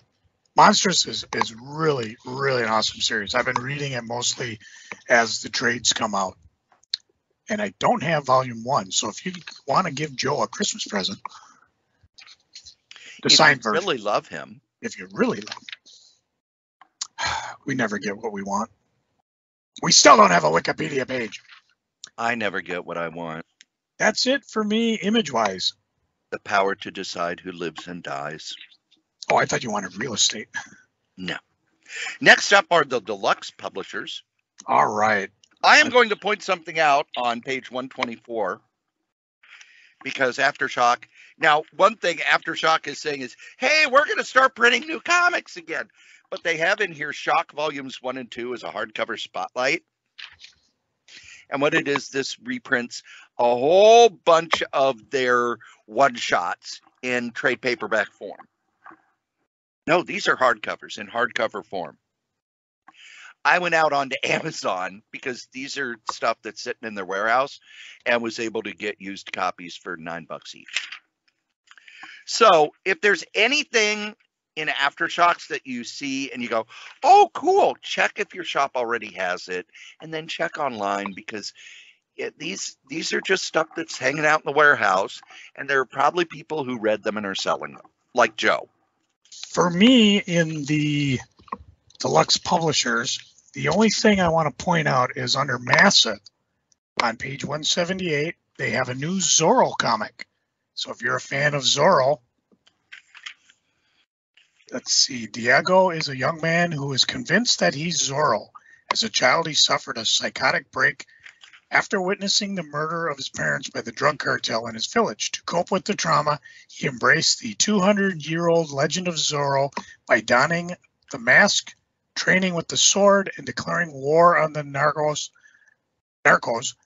for the sake of his people. So you've got it's like a modern-day Zorro. A lot of different variant covers. Funny, they can show all their variant covers. So we pick and choose. This is, I can't tell if this is, oh, there's a limited sketch cover too. And of course, there are other covers that'll be revealed. You can follow them on social media for updates. I'm trying to see if this is a one-shot or a series or a mini-series, but it doesn't say. Shame on you, Massive. And that's it for me, deluxe-wise. Go to page 200.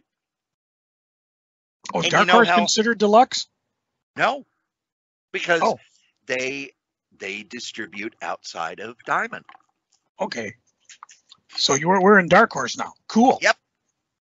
So BRPD Omnibus Volume 10. I'm buying the Mike Mignola universe in omnibuses. It works better that way. And I understand why they do series and miniseries, but to me, it's just annoying. Under that is Creepy Archives Volume 6. This has the award-winning story Rock God, written by Harlan Ellison, drawn by Neil Adams. Well worth picking up. This was when Creepy was still really good. Also, we talked about Empowered a couple of episodes ago. It's resolicited here. For So, me, everything Dark Horse that I wanted was on the same page. yeah, for me, there's a couple things I'll point out. Back on page 197, if you're an Avatar fan, there's another comic coming out, Avatar Frontiers of Pandora. Underneath it, Blue Book 1947, number 1.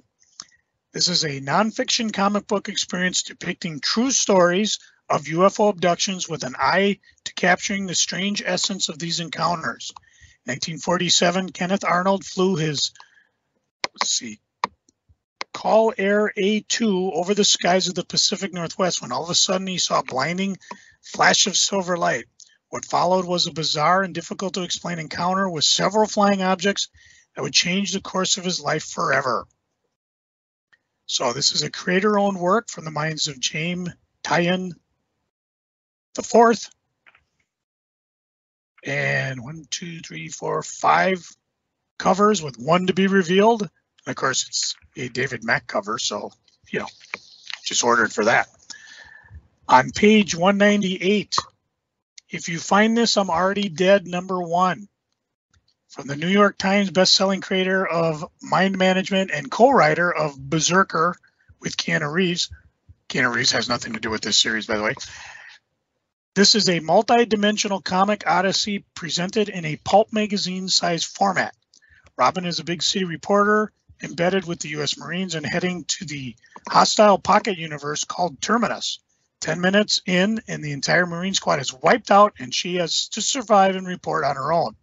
Terminus is full of cosmic wonders and sci-fi gods in quotation marks, that are in the middle of a political power struggle. The language is alien, the politics are deadly. Can she survive long enough to figure out what's going on to get home to tell the story? Again, a magazine format. Underneath it, Kill All Immortals. Succession meets John Wick with immortal Vikings. 1,000 years ago, Viking explorer Eric the Red and his 4 adult children discover a mysterious source of immortality. Now in our modern world, they're an anemic billionaire family with the power of a banking empire behind them. But when Eric's only daughter seeks to finally be free from her family's influence, she must be prepared to reveal their supernatural secrets and confront her well-trained siblings in a deadly and epic struggle for power. Funny, they got all their variant covers listed. And that's it for me for Dark Horse.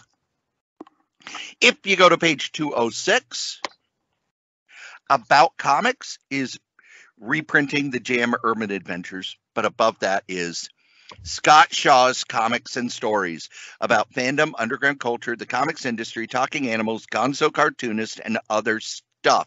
This is a collection of Scott Shaw's stuff that isn't published by other people. Scott Shaw, a lot of mainstream comic people know him from Captain Carrot and the Amazing Zoo Crew, but he did work for animation. He's done work for the Simpsons comic. Every year at San Diego Comic-Con, he has a panel of oddball comics where he finds just the weirdest shit that's ever been published. This is the first collection starring the award-winning cartoonist's most notorious characters, with over 200 pages of offbeat stories, other surprises, and silliness from the depths of his archives. I love Scott Shaw. Scott Shaw is a big comic fan. Whenever he does a comic, it's really entertaining. I don't know why he doesn't get more work, but I imagine that animation pays a hell of a lot better. It's like there were a couple of comic artists here back in the early 90s who, Gary Hartle was one of them, who were starting to make their, got their foot in the door at Marvel or DC. And then a local cartoonist was working for Animaniacs and literally went to one of our conventions and went around to anybody who was an artist and said, "Hey, we're looking for artists. Do you want to work for Warner Brothers?" And scooped him up and took him to California. Woohoo! Also on the next page is a book I want to point out. I don't know if a lot of people will be interested in it, but this one hits me right in the nerddom.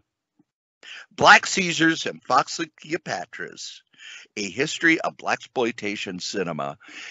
I have such a love for exploitation cinema and low budget weird stuff. And blaxploitation was this wonderful little genre of, in the early 70s, they put out tons of movies with black lead characters, almost like superheroes. You had Shaft, Superfly, Dolomite, Foxy Cleopatra, on and on and on. And if you ever want to see a wonderful love letter to them, the movie Black Dynamite, which if you haven't seen it, get that movie and watch it. It is a wonderful love letter to those blaxploitation movies that were like low budget, where the lead character was usually into kung fu and had to drive all the drug runners out of his city. The one that's the most serious is Superfly, which I watched it again recently, and despite it being low budget, it's a really, really good movie about a guy who's been making his living selling drugs, who decides he is done. He wants to get out of it, but you can't leave crime. Great soundtrack, too. Great soundtrack. Joe? On page 209, Ahoy Comics, Acid Chimp versus Business One Dog. Business Dog One Shot. One Shot. Oh, yeah. The ads they're putting up on Facebook for this are amazing. Yeah, and of course it's got our buddy Pete Krause doing some of the art. 2 covers to choose from. It's Ahoy's Breakout Animal Stars. They're coming muzzle to muzzle with this 5th anniversary one shot. Business Dog is from Billionaire Islands, controls the wealth of nations. Acid Chimp is from My Bad, who's been abducted by crooks and who want to kill him with corrosive acid. Why wouldn't he? Splashing acid is the only thing to do that Acid Chimp enjoys. So it's done by the creative teams of both books, so I think that'll be a lot of fun. On page 228. Joe, do you remember when Archie Love Showdown came out? Oh, yeah. Archie Love Showdown 30th Anniversary Edition. This was a story where Archie was going to finally have to choose between Betty and Veronica. It was a 4-issue story that went through different Archie comics.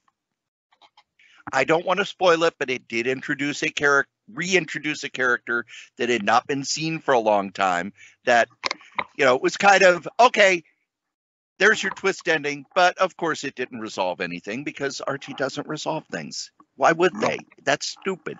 This also has the sequel, Love Showdown Special, and all new stories. This was one of the first times that Archie really kind of went after the direct market, because you were getting a lot of stuff around this time. Remember, this is the 30th anniversary of the death of Superman. It's the 30th anniversary of Batman's back being broken. It's the 30th anniversary of there were all these big stories, and Archie decided to jump in as well. So that's what this is. It's a trade paperback, 144 pages. Then the only other thing they have are their regular digests. So I really think that the Archie series, where, that had been started by Mark Waid and was continuing, I think they've completely forgotten that, like they did Archie, Afterlife with Archie. Which is a shame because, again, it never got finished. Archie, you become one of those publishers now where I wait till the story's over. Yep. It's not a place you want to be. Speaking of stories that are over, back on page 216, if you're looking for Valiant Classics, it's under Alien Books. And they got one that I'm picking up, Archer and Armstrong, the Classic Collection. This is the Barry Windsor Smith, Jim Shooter stuff from when I thought Valiant was fun. I absolutely loved Archer and Armstrong. Archer was the world's greatest hand-to-hand fighter, an expert marksman, and a seeker of truth and righteousness. Armstrong is an immoral warrior who has reluctantly brawled his way from prehistory to modern times, only to realize that the best way to face life's many challenges is to grab a drink. If you've never read these, this was a lot of fun. This came out when Jim Shooter had created the Valiant universe and things were on fire and the early issues were going for serious money because no one was paying attention. And Joe, who drew this? Well, Barry Windsor Smith. There you go. Yeah. And yeah, this collects the good run from issue 0 to 12. So I highly recommend that. Let's see. I'm going to try to catch up to Cory because he's way ahead of me. I actually wanted to point out that I just reread these because remember I bought the Valiant digital. Yeah. They hold up. Oh, good. A lot of the other Valiant stuff is not holding up. There is so much where I'm reading it and it's just dull. Page after page after page of talking heads, which is one of the reasons why Marvel became dull in the mid-'80s. But this is very much a opposites have to team up. And it's so much fun. And Barry Windsor Smith's art is just kinetic here. It's always in motion. The pages are always interesting. And his coloring is much brighter than other people's. He goes for very light colors. And I wish more artists would look at that because, man, the pages are just inviting. You look at them, and because he's using light blues and light yellows and, you know, all of these colors, his art jumps off the page rather than on a lot of the other stuff, a lot of gray and a lot of brown and a lot of black and a lot of, and yes, I get that you're going for mood, but it really, it makes the books harder to read. Go for bright colors. That's why back in the early days of comics, they always went for bright primary colors because that attracts your attention. Joe. Let's see. I'm on page 219, a graphic novel from Amazing Slave Labor Graphics, A Simple Truth. New from the creator of the acclaimed graphic novel Josephine, A Simple Truth. Kevin Sacco tells a story about a couple wanting a child and willing to go to any lengths to get one, but their path takes them on a dreadful journey that pulls them away from all that is familiar into the uncharted waters of international adoption. So this is based on his own experience. It's a touching and informative story that reflects the work of a graphic novelist at its caring best.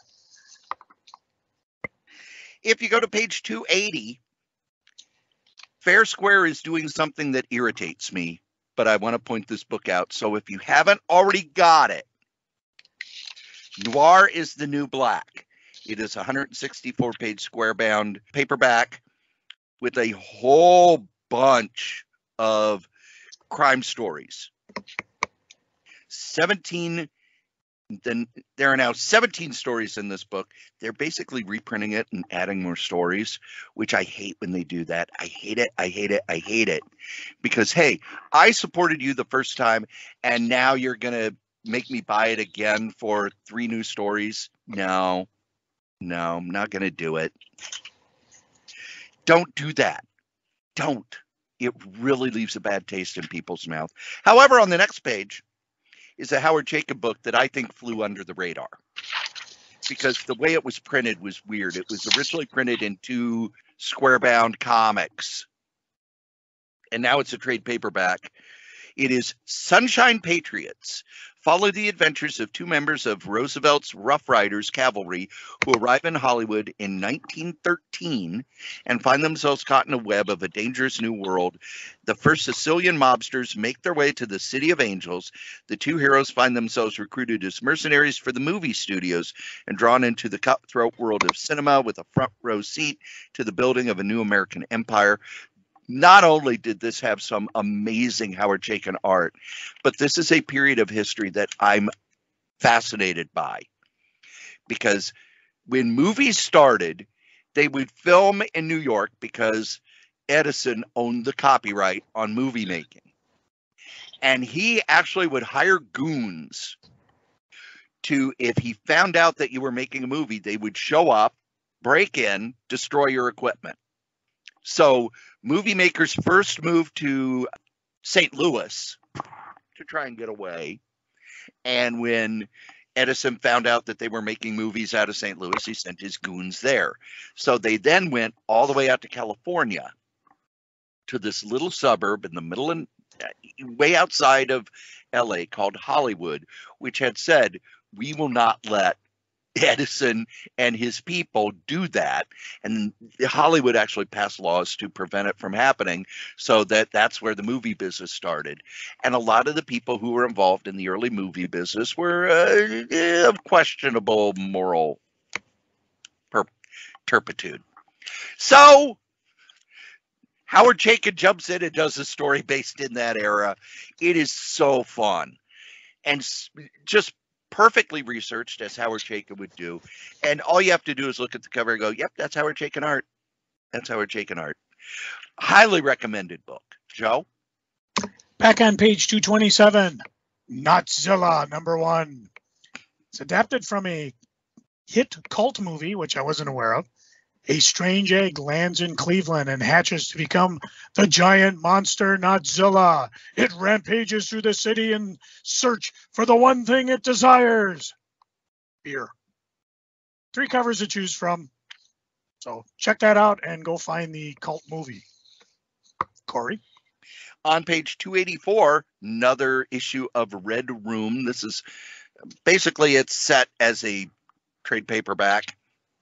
Red Room is one of the few horror comics that actually is creepy and scary.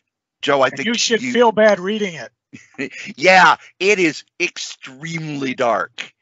Extremely dark. Also on the next page is one that I'm wavering on. Fat Cop, which reprints a bunch of underground stuff by Johnny Ryan. It's the ping-ponging his anti-hero through an ever-escalating and cascading series of violent, scatological, that means poop, and wildly imaginative absurdities. Ryan's brilliance as a visual and verbal gag artist shine on every page, and this masterclass in physical humor and comic storytelling. They're not, one of the things about Fantagraphics is they don't say, oh, this is an okay book. It's, no, this comic is fucking brilliant, and you're a moron if you don't buy it. Subtle. Back on page 251 under Blood Moon Comics. Eddie #1. Every aspect of Eddie's life appears to be falling apart, but things seem to turn around when the guy of her dreams asks her out. He assaults her, but that's not the worst of it. As she attempts to escape, a voracious alien captures her, consumes her, and changes her forever. I guess that was kind of dark. 5-issue series. Cory? I have to flip back because, let's see here. What is my next book? It's a ways back. All right, I'm jumping forward, so there'll be. Okay, what? Okay, go ahead. On page 358, we have a new printing of the Crimson Saga, which is a War Picture Library. These are Hugo Pratt, drawn by Hugo Pratt, who was a European artist who did a lot of war comics. A lot of really good stuff. This stuff has not been in print in the U.S. for a long time. I have Night of the Devil and Battle Stations, so I will be getting Crimson Sea. The title story of this collection, The Crimson Sea, tells the tale of a younger brother of an officer, both survivors of the sunken HMS Grapnel, who feels he must step out of his brother's shadow with astonishing acts of bravery. There are 3 other stories in this collection. Pathfinder focuses on an Australian pilot joining the RAF. Up the Marines features tales of the Royal Marine Commandos being sent on daring missions. And Dark Judgment, 2 rescued POWs are suspected of not being who they claim to be. These are drawn by Italian comic master Hugo Pratt. I am learning more about European comics. The art style is very different from what we are used to and very different from the Japanese style. And it's like this whole new world opening up. You start with Asterisk and Tintin, and then you move into these other classic comics. And I'm not saying they're for everyone, but if you're looking for European comics and understanding who the great European comic artists are, Hugo Pratt is one of them. Joe? See, I am on page 328 under Bad Cave Dear Editor, Dear Editor, that's DEER Editor. A John Doe slaying lures a journalist into a world of political intrigue, a Wi-Fi enabled grotto, and a station locker full of secrets. For Bucky, editor of the crime beat, The Truth, it's all in a day's work. But Bucky also happens to be a deer. Well, he chased down his last story in the Antler North series. And what's fun is you can go to page 329 and see a 4-page preview of the book.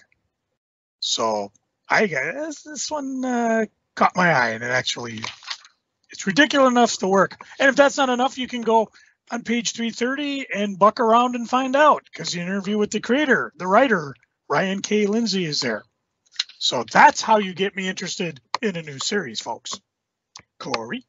On page 366, there is a company called TKO, which it used to be that you had to order direct from them.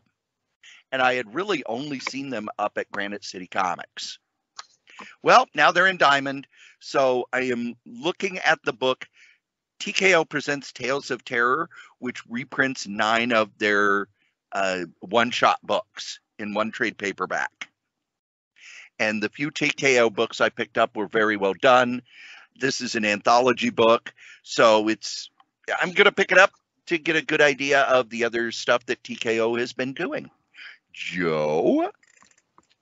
Let's see, where am I now? I am on page 342 under Oni Press. Jill and the Killers, 4-issue miniseries. Starts out double size and dangerous with 48 pages. It presents a new kind of game where even murder is much more than it seems. Returning to school, the unsolved disappearance of her mother. After the unsolved disappearance of her mother, teenager Jill Estrada can't wait for things to return to normal, even as her friends become compulsively obsessed with Box Killers, a true crime subscription game where each month's unsolved case is custom tailored to the life of its player. It's only one catch. To Jill, the game seems all too real. And when the clues begin to connect to a series of disappearances in her town, Jill and her friends must uncover the truth behind these mysterious crimes before one of their own becomes the next victim. Murder, mystery, in a game where stakes couldn't be higher. And all the variant covers shown. Thank you, Ani. Cory? The last comic in my list. This is one that I pick up every month, but I want to highlight it, and that is back issue number 150 on page 367. It is a 100-page super spectacular spotlighting the Bronze Age Batman artists. So they have articles on Bob Brown, Dick Giordano, Irv Novak, Frank Robbins, Walt Simonson, Alex Toth, Bernie Wrightson, and they go over Frank Miller's first Batman story. I remember when I worked at Schindler's, that Christmas Spectacular, I forget the actual name of it. Anytime one of those showed up, we could not price it high enough. I would look in Overstreet, and Overstreet would say, $50. We'd put it on the wall at $50. It'd sell in 2 days. We get another one, put it up at $75. It would sell in 2 days. No matter how much we raised that price above Overstreet, people would buy it. I doubt they do that now, but it was crazy, just crazy. So, Joe, I'll let you wrap up your stuff. Well, oddly enough, I've only got one thing left, and it's wow. It's in order again. It's on page 363, and PP Poo Poo, number 420 and number 69. So here's your chance to catch up on Carolyn Cash's gay modern take of the 1960s. And how do you say it? Ignatz Award winner? Yes. Outstanding mini comic. So check it out. I actually was looking at local comic shops Facebook pages, and one of them actually has it on their shelf. So I'm going to run out and pick up an issue and maybe actually review it instead of just, giggling childishly at the name. All right, at this point in time, flip over your catalog because this is what we call For Brian. Brian's one of our listeners who bitterly complained, you never cover toys. And you know what? He was right. And of course, Brian absolutely loves Pops. Loves them. Pop. He is buried and he's a Pop maniac. By the way, for those of you who are newer listeners, Joe is being incredibly sarcastic. What? Never. Me? Never. Because I will recommend on page M33, the Pop Rocks Lionel Richie vinyl figure. Because I know Brian wants nothing better to look up and see Lionel Richie, the legendary singer-songwriter, staring down at him. But because I know he's running out of room, I'm not. We'll get back to the Pops in a minute. But Cory, what else do you think Brian should buy? I'll tell you what I'm buying. Well, it's not as much fun, but yeah, I suppose it's all about you. I make it all about you. Go ahead. On page 58, the Pop Spider-Man J. Jonah Jameson figure. Okay, buy that one too, Brian. I love J. Jonah Jameson. I've always loved J. Jonah Jameson. One of my problems I have with Spider-Man comics is he's not in every issue. He should be in every single issue. He is the greatest supporting character in comics of all time. And I would love to have him there with his copy of the Daily Bugle with Spider-Man Menace. My favorite Bugle cover, I forget when it was because I've read so many comics, but there was one cover, Spider-Man, Threat or Menace.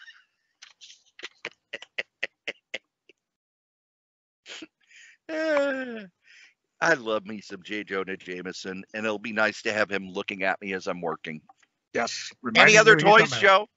Well, on page M20, there's a Marvel Gallery comic Silver Surfer PVC diorama, which looks incredible. It's only $80, so it's not expensive like some of the things we know, Brian likes to buy. On page M40, as I got to flip these since I wasn't smart enough to pre-do these, there you've got the First Blood 3 Exquisite Super Series Rambo figure for a mere $90.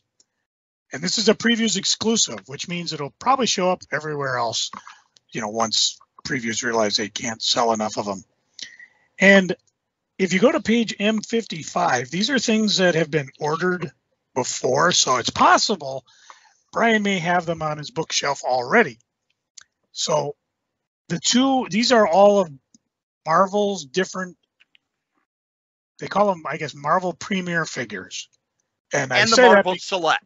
They have both Marvel Select and Marvel Premier. Yeah, you see them all over.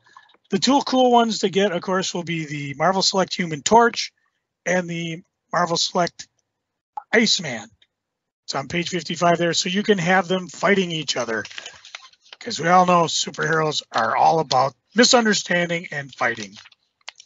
And that's it for me. I want to direct you back to page 51. This is for Pat. Pat Aga. Godzilla. Zippermouth figures, 4 of them. Atomic Breath Godzilla, Black and White Godzilla, Burning Godzilla, and Standard Godzilla. I am actually really tempted to get that Black and White Godzilla. I'm really tempted because, Pat may be well known for his love of Godzilla, but I'm the idiot who bought the big Criterion collection of all the Godzilla movies. So it's not like I'm not a Godzilla fan. Now, Joe, this episode is dropping on Black Friday. Ooh, so fun. We're going to be out and about. Yes. That also means that because it is after Thanksgiving and before Christmas, our sponsors are charities that we strongly believe in, like this. During the holiday season, we here at Crazy Comics and Stories and the other podcasts in the Solitaire Rose Radio Network turn our ad space over to charities, and the first charity we're going to be highlighting is the Hero Initiative. It's at heroinitiative.org.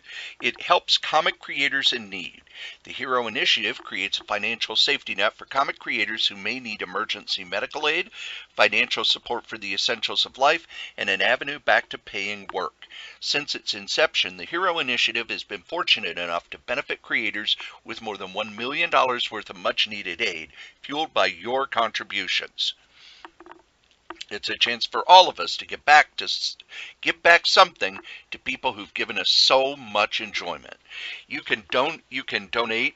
You can go to Humble Bundle, and there's usually a bundle there that you can purchase and give part of those proceeds.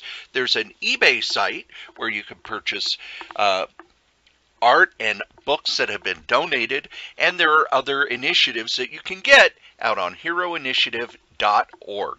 That's heroinitiative.org, one of the charities we will be highlighting this holiday season. And because it's a previews episode, we've already gone at 2 hours. Yes. So we just do one freaking and one geeking. Joe, what are you freaking on? Well, mine's kind of a geeking freaking, so I'm just going to do it all together at once. The first thing I want to mention, this has nothing to do with anything. A new comic store is opening up December 1st. I mentioned it before. Nerding Out, Coon Rapids, 3050 Coon Rapids Boulevard in Minneapolis. So, Cory, we're going to have this will be after Black Friday, but I feel a visit. I know every time we visited Nerding Out, we have a great time. So, kudos to that. Speaking of visiting, we had a couple things happen in town. We got a Toys R Us that opened up at the Mall of America. So I rushed out to check it out. And I got to say, it's, first of all, you're thinking Toys R Us, Mall of America, it's got to be huge. No, it's probably no bigger than your toy section at Christmas time, Walmart Targets. They do have an impressive array of toys, things that I haven't seen elsewhere. There are things that you're thinking, well, why didn't they have more of these? Why did they have more of those? Well, Toys R Us, as it is now, is not a power retailer. Back when it was around, they used to call them category killers. They ordered so many toys, and they had so much going on that it just,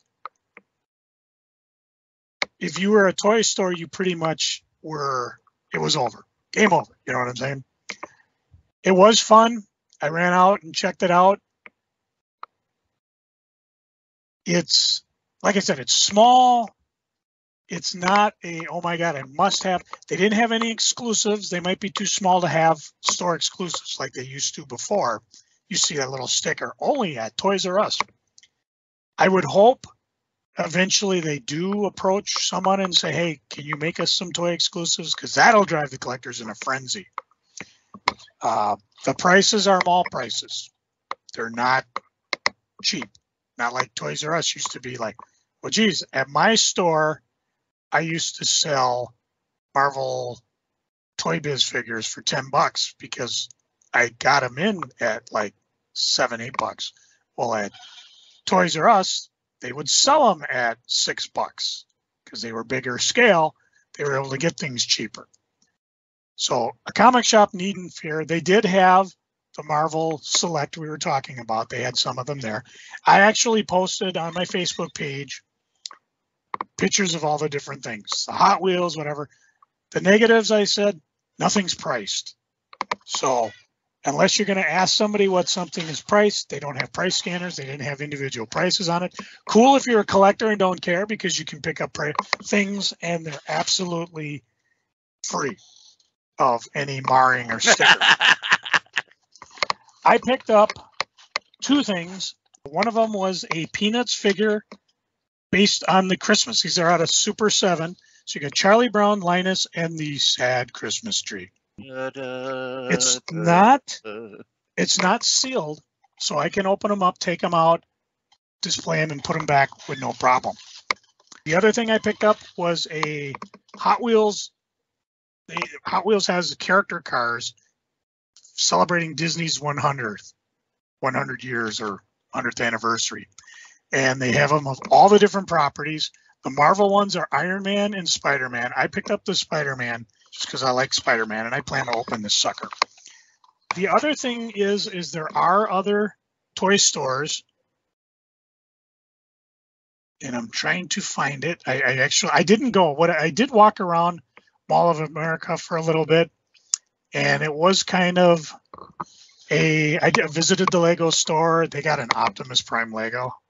I saw it first at Target. That once you put it together, it actually transforms. I mean, that's amazing. So a lot of different things. There's another toy store there. I think it's, I had it written down, but yeah, when you go to Mall of America, you've got Toys R Us, you've got the other toy store. I think it's called, I'm not even gonna try, but it's there. I didn't visit it. There's also Nickelodeon toys in the Nickelodeon place. So as a toy collector, you got another place to stop, because if you're looking for hot toys, they had a lot of AEW toys there. So just pick them out. I was a little surprised to hear you pick up AEW figures, Cory. Are you just picking up all or just certain ones? I needed Danhausen. Oh, cool. I did get the bag of swag they were offering.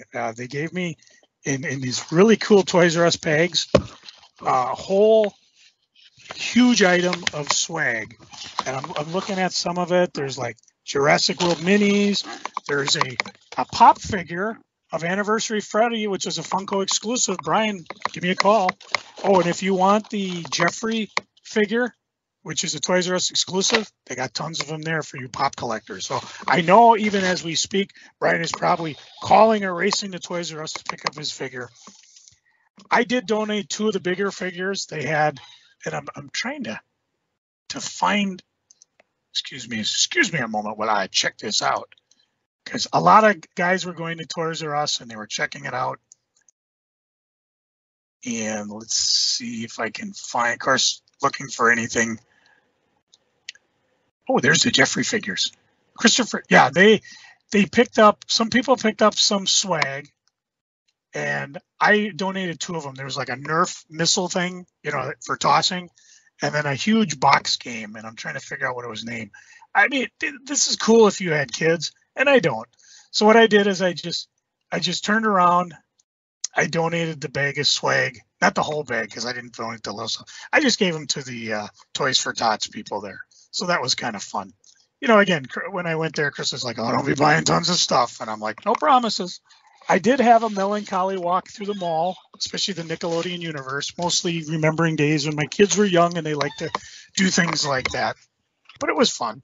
One minor freaking, and again, I didn't really look, but Cory, do you remember what was there that the Mall of America was built on? Was the Met Stadium, right? Yep. Met Stadium was the first major stadium. The Twins, the Vikings played there. They used to have a plaque saying this is where first base was, which was in the corner near the Rock and Roller Coaster. I looked for it. It used to be right in the hallway. It's not there anymore. So apparently Nickelodeon didn't give a damn. Just like Taylor Swift didn't give a damn about us and did not come to Minnesota for the Vikings game against Kansas City Chiefs. Thanks, Taylor. Anyway, I shouldn't do that. I don't want Swifties mad at us. Anyways, the other thing I did, I went to a con called MapleCon. Cory, guess how many comic dealers were there? Wait, a con for maple syrup? You would think that. It was and in you Maplewood didn't Mall. tell me? No, because it's in Maplewood Mall. Oh. And that's why it's called MapleCon. How many comic dealers do you think were there? 30. Lower. 20. Okay. Start at the beginning and go low. 2. 1. Oh my God. Yeah, it's not a comic convention. And I was under the they advertise it as if it's one. Yeah, and they had a guy and a woman who advertised himself as the real life Peter Griffin. And I saw him walk into the mall, and you would look at him and go, oh yeah, that's Peter Griffin. I didn't see the woman, and they weren't really set up because they had it that you get pictures with both of them. And being that this goes, I went earlier before the podcast to check it out. It may go later, but basically it's just a lot of crafts, arts and crafts and things like that. There is a comic creator there, Nick Palodichuk. Palodichuk. He's there advertising his stuff. Local creator. Greenway looks to be, he's got, let's see, Greenway, a couple of his books there. I walked by and he was busy, so I didn't stop and talk to him. So you got two comic related things there. The guy I did buy from, his name is Matt. He remembers hot comics, so we talked a lot. He's similar boat where my kids don't want my comics, so he was liquidating them. Well, not liquidating them, I should say selling them. And I picked up some stuff. As you hear, I'm trying to wrestle them out of a box. I picked up a signed book. Cory, you're shocked. I can tell your mouth is cast. I heard your chin hit the floor. A signed Uncanny X-Men 300 signed by John Romita Jr. And it comes with one of those limited treasure edition signature where it's like it's sealed in a bag and it's like the bag is the certificate's like half over. And he only did 13,100 of these. So rare, super rare. I picked up a Secret Origin of Superheroes. I'm sorry, DC Superstars present Secret Origin of Superheroes number 17. Cory, do you remember what's significant about that? Which one? DC Superstar presents number 17, an all-new collection of Secret Origins of Superheroes. I should, but I don't. It does. It's a 60 center. Oh, okay. It has Green Arrow, the Legion's first case, and it's introducing the Huntress, which is why that book is crazy price if you can find it mint. This one's not, so I bought it like that. Other than that, he had a lot of cool stuff, but I'm limiting myself because it's Black Friday. I picked up a run of The Adventures of the Super Sons, all 12 issues. I picked up a bunch of $1 books. I'll do like a giant size Conan 2, just for reading. Some Harley Quinn books, Batman Venture Continues 1, Harley Quinn Loves the Joker, Punchline number 1, Death of Deadpool 1, Immortal She-Hulk number 1. I think, it's a Marvel Tales, Future Imperfect, Maestro. Just a lot of $1 books. It was fun. I like talking with him. I hope he does well. Again, it's not a Comic Con. While we were talking, one guy come in and go, "Is this the Comic Con?" No. And he left. Didn't even look at the guy's comics, or maybe he looked at him, or he just, whatever. So yeah, little false advertising, or people just taking the word con and reading into it more than I thought. I mean, I zeroed in on the guy because of he's the only guy there with con boxes. And again, lots of beautiful arts, a lot of crafts. This is the second annual one they've done, so if they ever do another one, it's kind of a nice way to bring a little traffic into the show, into the place. And then they do have the only FTE store in Minnesota, maybe Wisconsin too. So that's kind of that's a geek shop, all sorts of different geek toys and records and stuff like that, all new stuff. So, and here I just said wasn't it the last podcast where I walked through Maplewood Mall and there was nothing there? Cinnabon. I forgot they had a Cinnabon there. So I picked up some of that, came home, choked one down, and now I'm going to sit back and let Cory talk about his freaking and geeking. Yeah, Cinnabon is one of those things where you really want it until you eat about 7 bites of it, and then you're like, yeah. I don't ever need one of these. I should say I went with the mini bonds for exactly that reason, because a full one is like, oh my God. And I also got to give kudos to the person, because I was like, I just got a 9-pack. Well, for $2 more, you can get 5 more. I looked at the manager. You got to give her a raise. She's upsizing. By the way, I have no idea if he listens to the podcast, but the guy's name is Matt that I saw. And hopefully we'll see him at SpringCon and FallCon, because like you said, he just had one table worth of stuff. And he's like, I got so much more. And I go, I hear you. So what you got for us, Cory? Freaking last week was the busiest week of the year for us. I've talked in the past about open enrollment. It was open enrollment week. I'm going to vent for a minute. This was the most poorly put together open enrollment I have ever dealt with across all of my employers. All of the information was sent to the people who, all to the employees. We didn't get it until 2 days before open enrollment. They got it 2 weeks before open enrollment. People are calling, hey, I just got this mailing. Can you explain blah, blah, blah? No.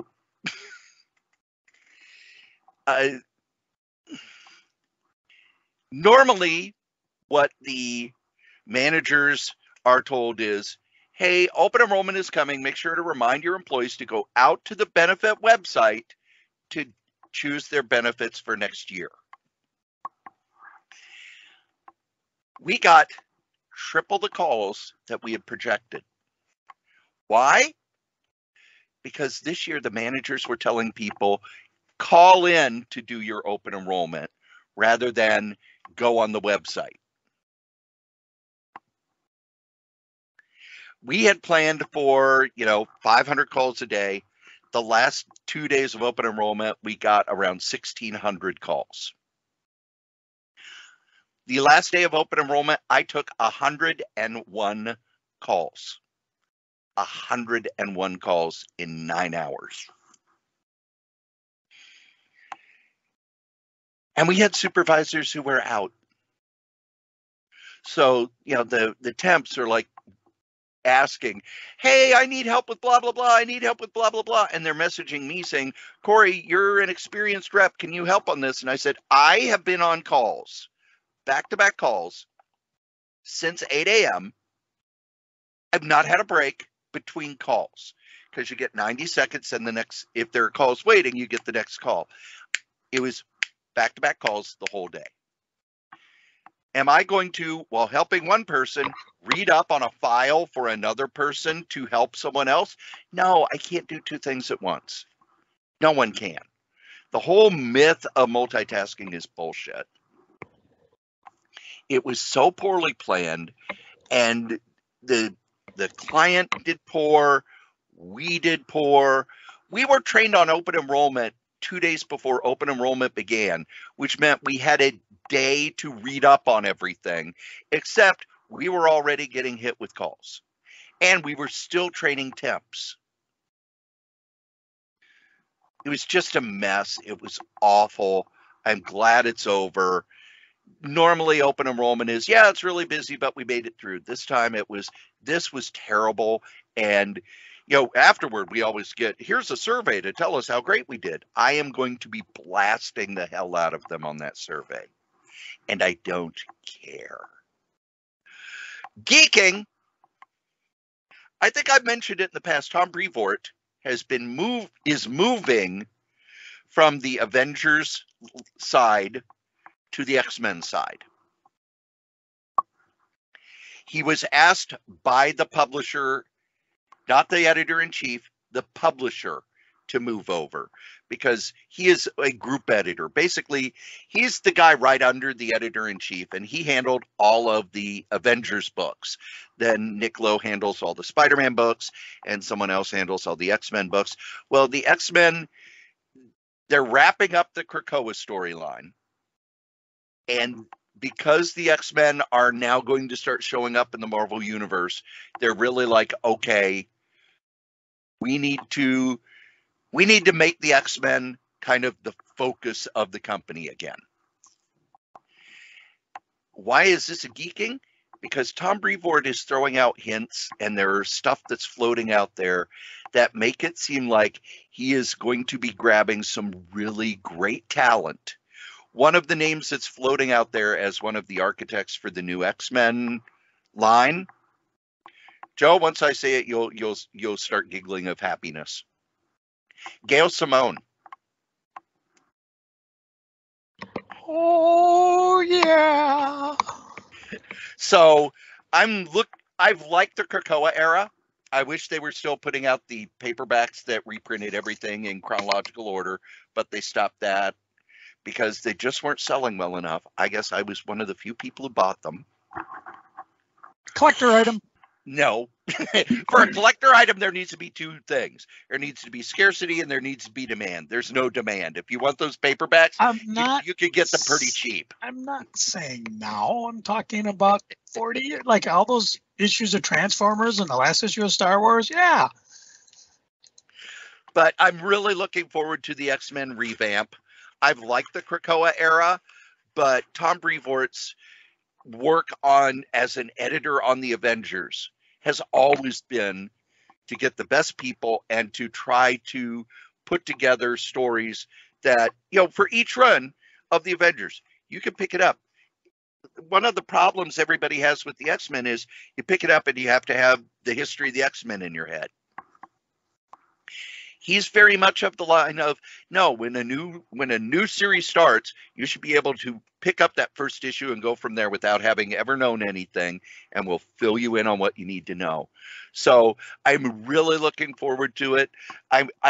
As we went through, I like the fact that DC's putting out more trade paperbacks. They're rebuilding their trade section.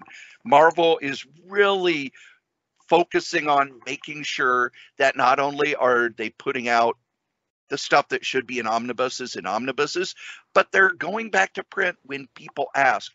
I've talked a lot about near mint collections, the series that the Uncanny Omar does on YouTube. Marvel really listens to what the fans have to say about the omnibuses because they know that omnibuses sell to a smaller but very dedicated audience.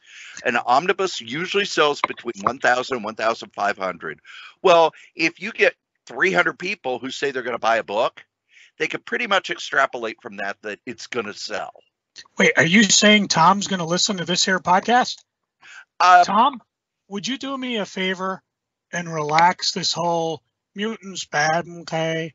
I think with the current storyline, you've pretty much gone as far as it needs to go. I mean, I'm not saying it's going to disappear, but, the Orcus whole storyline is pretty much taken to the extreme. So just as editor, tell people, okay, put it in the background.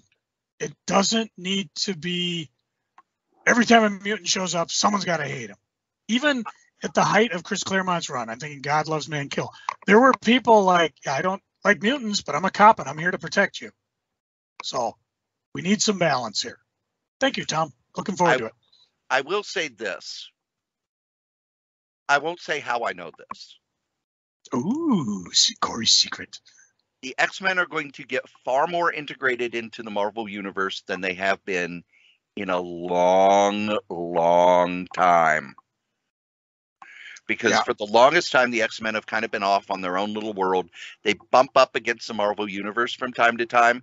But big stuff happens in the X-Men, and it's not reflected in the rest of Marvel. That's done. Believe it or not, kids, you've listened to us blather on about funny books for 2.5 hours. Thank you. And we've had 2 episodes this week. So we have given you all sorts of stuff to listen to as you are driving to and from Thanksgiving. Thanksgiving's my favorite holiday because it's not religious, it's not patriotic, it's not this. It's about, and yes, there's the whole, the first Thanksgiving. No, forget all that. Thanksgiving is the time of year when the harvest is done. We celebrate by enjoying the harvest and being thankful for the year that has gone past. Or if you're a Native American, think, we should have kicked them immigrants off the shore again. Or just burned their blankets. Yeah. But I have developed this wonderful Thanksgiving tradition. And it's because for the longest time, when you work in social services or retail, you don't have days off. I can't tell you how many Christmases and New Year's Days and Thanksgivings and every other holiday I've worked because of my work in group homes.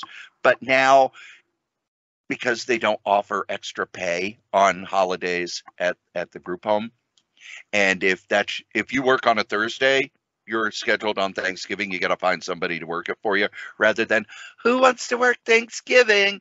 I have Thanksgiving off. So I wake up early. I go out to Minnesota's largest candy store because it's the last weekend of the year they're open. I try to get there early before the crowds hit and just take my time.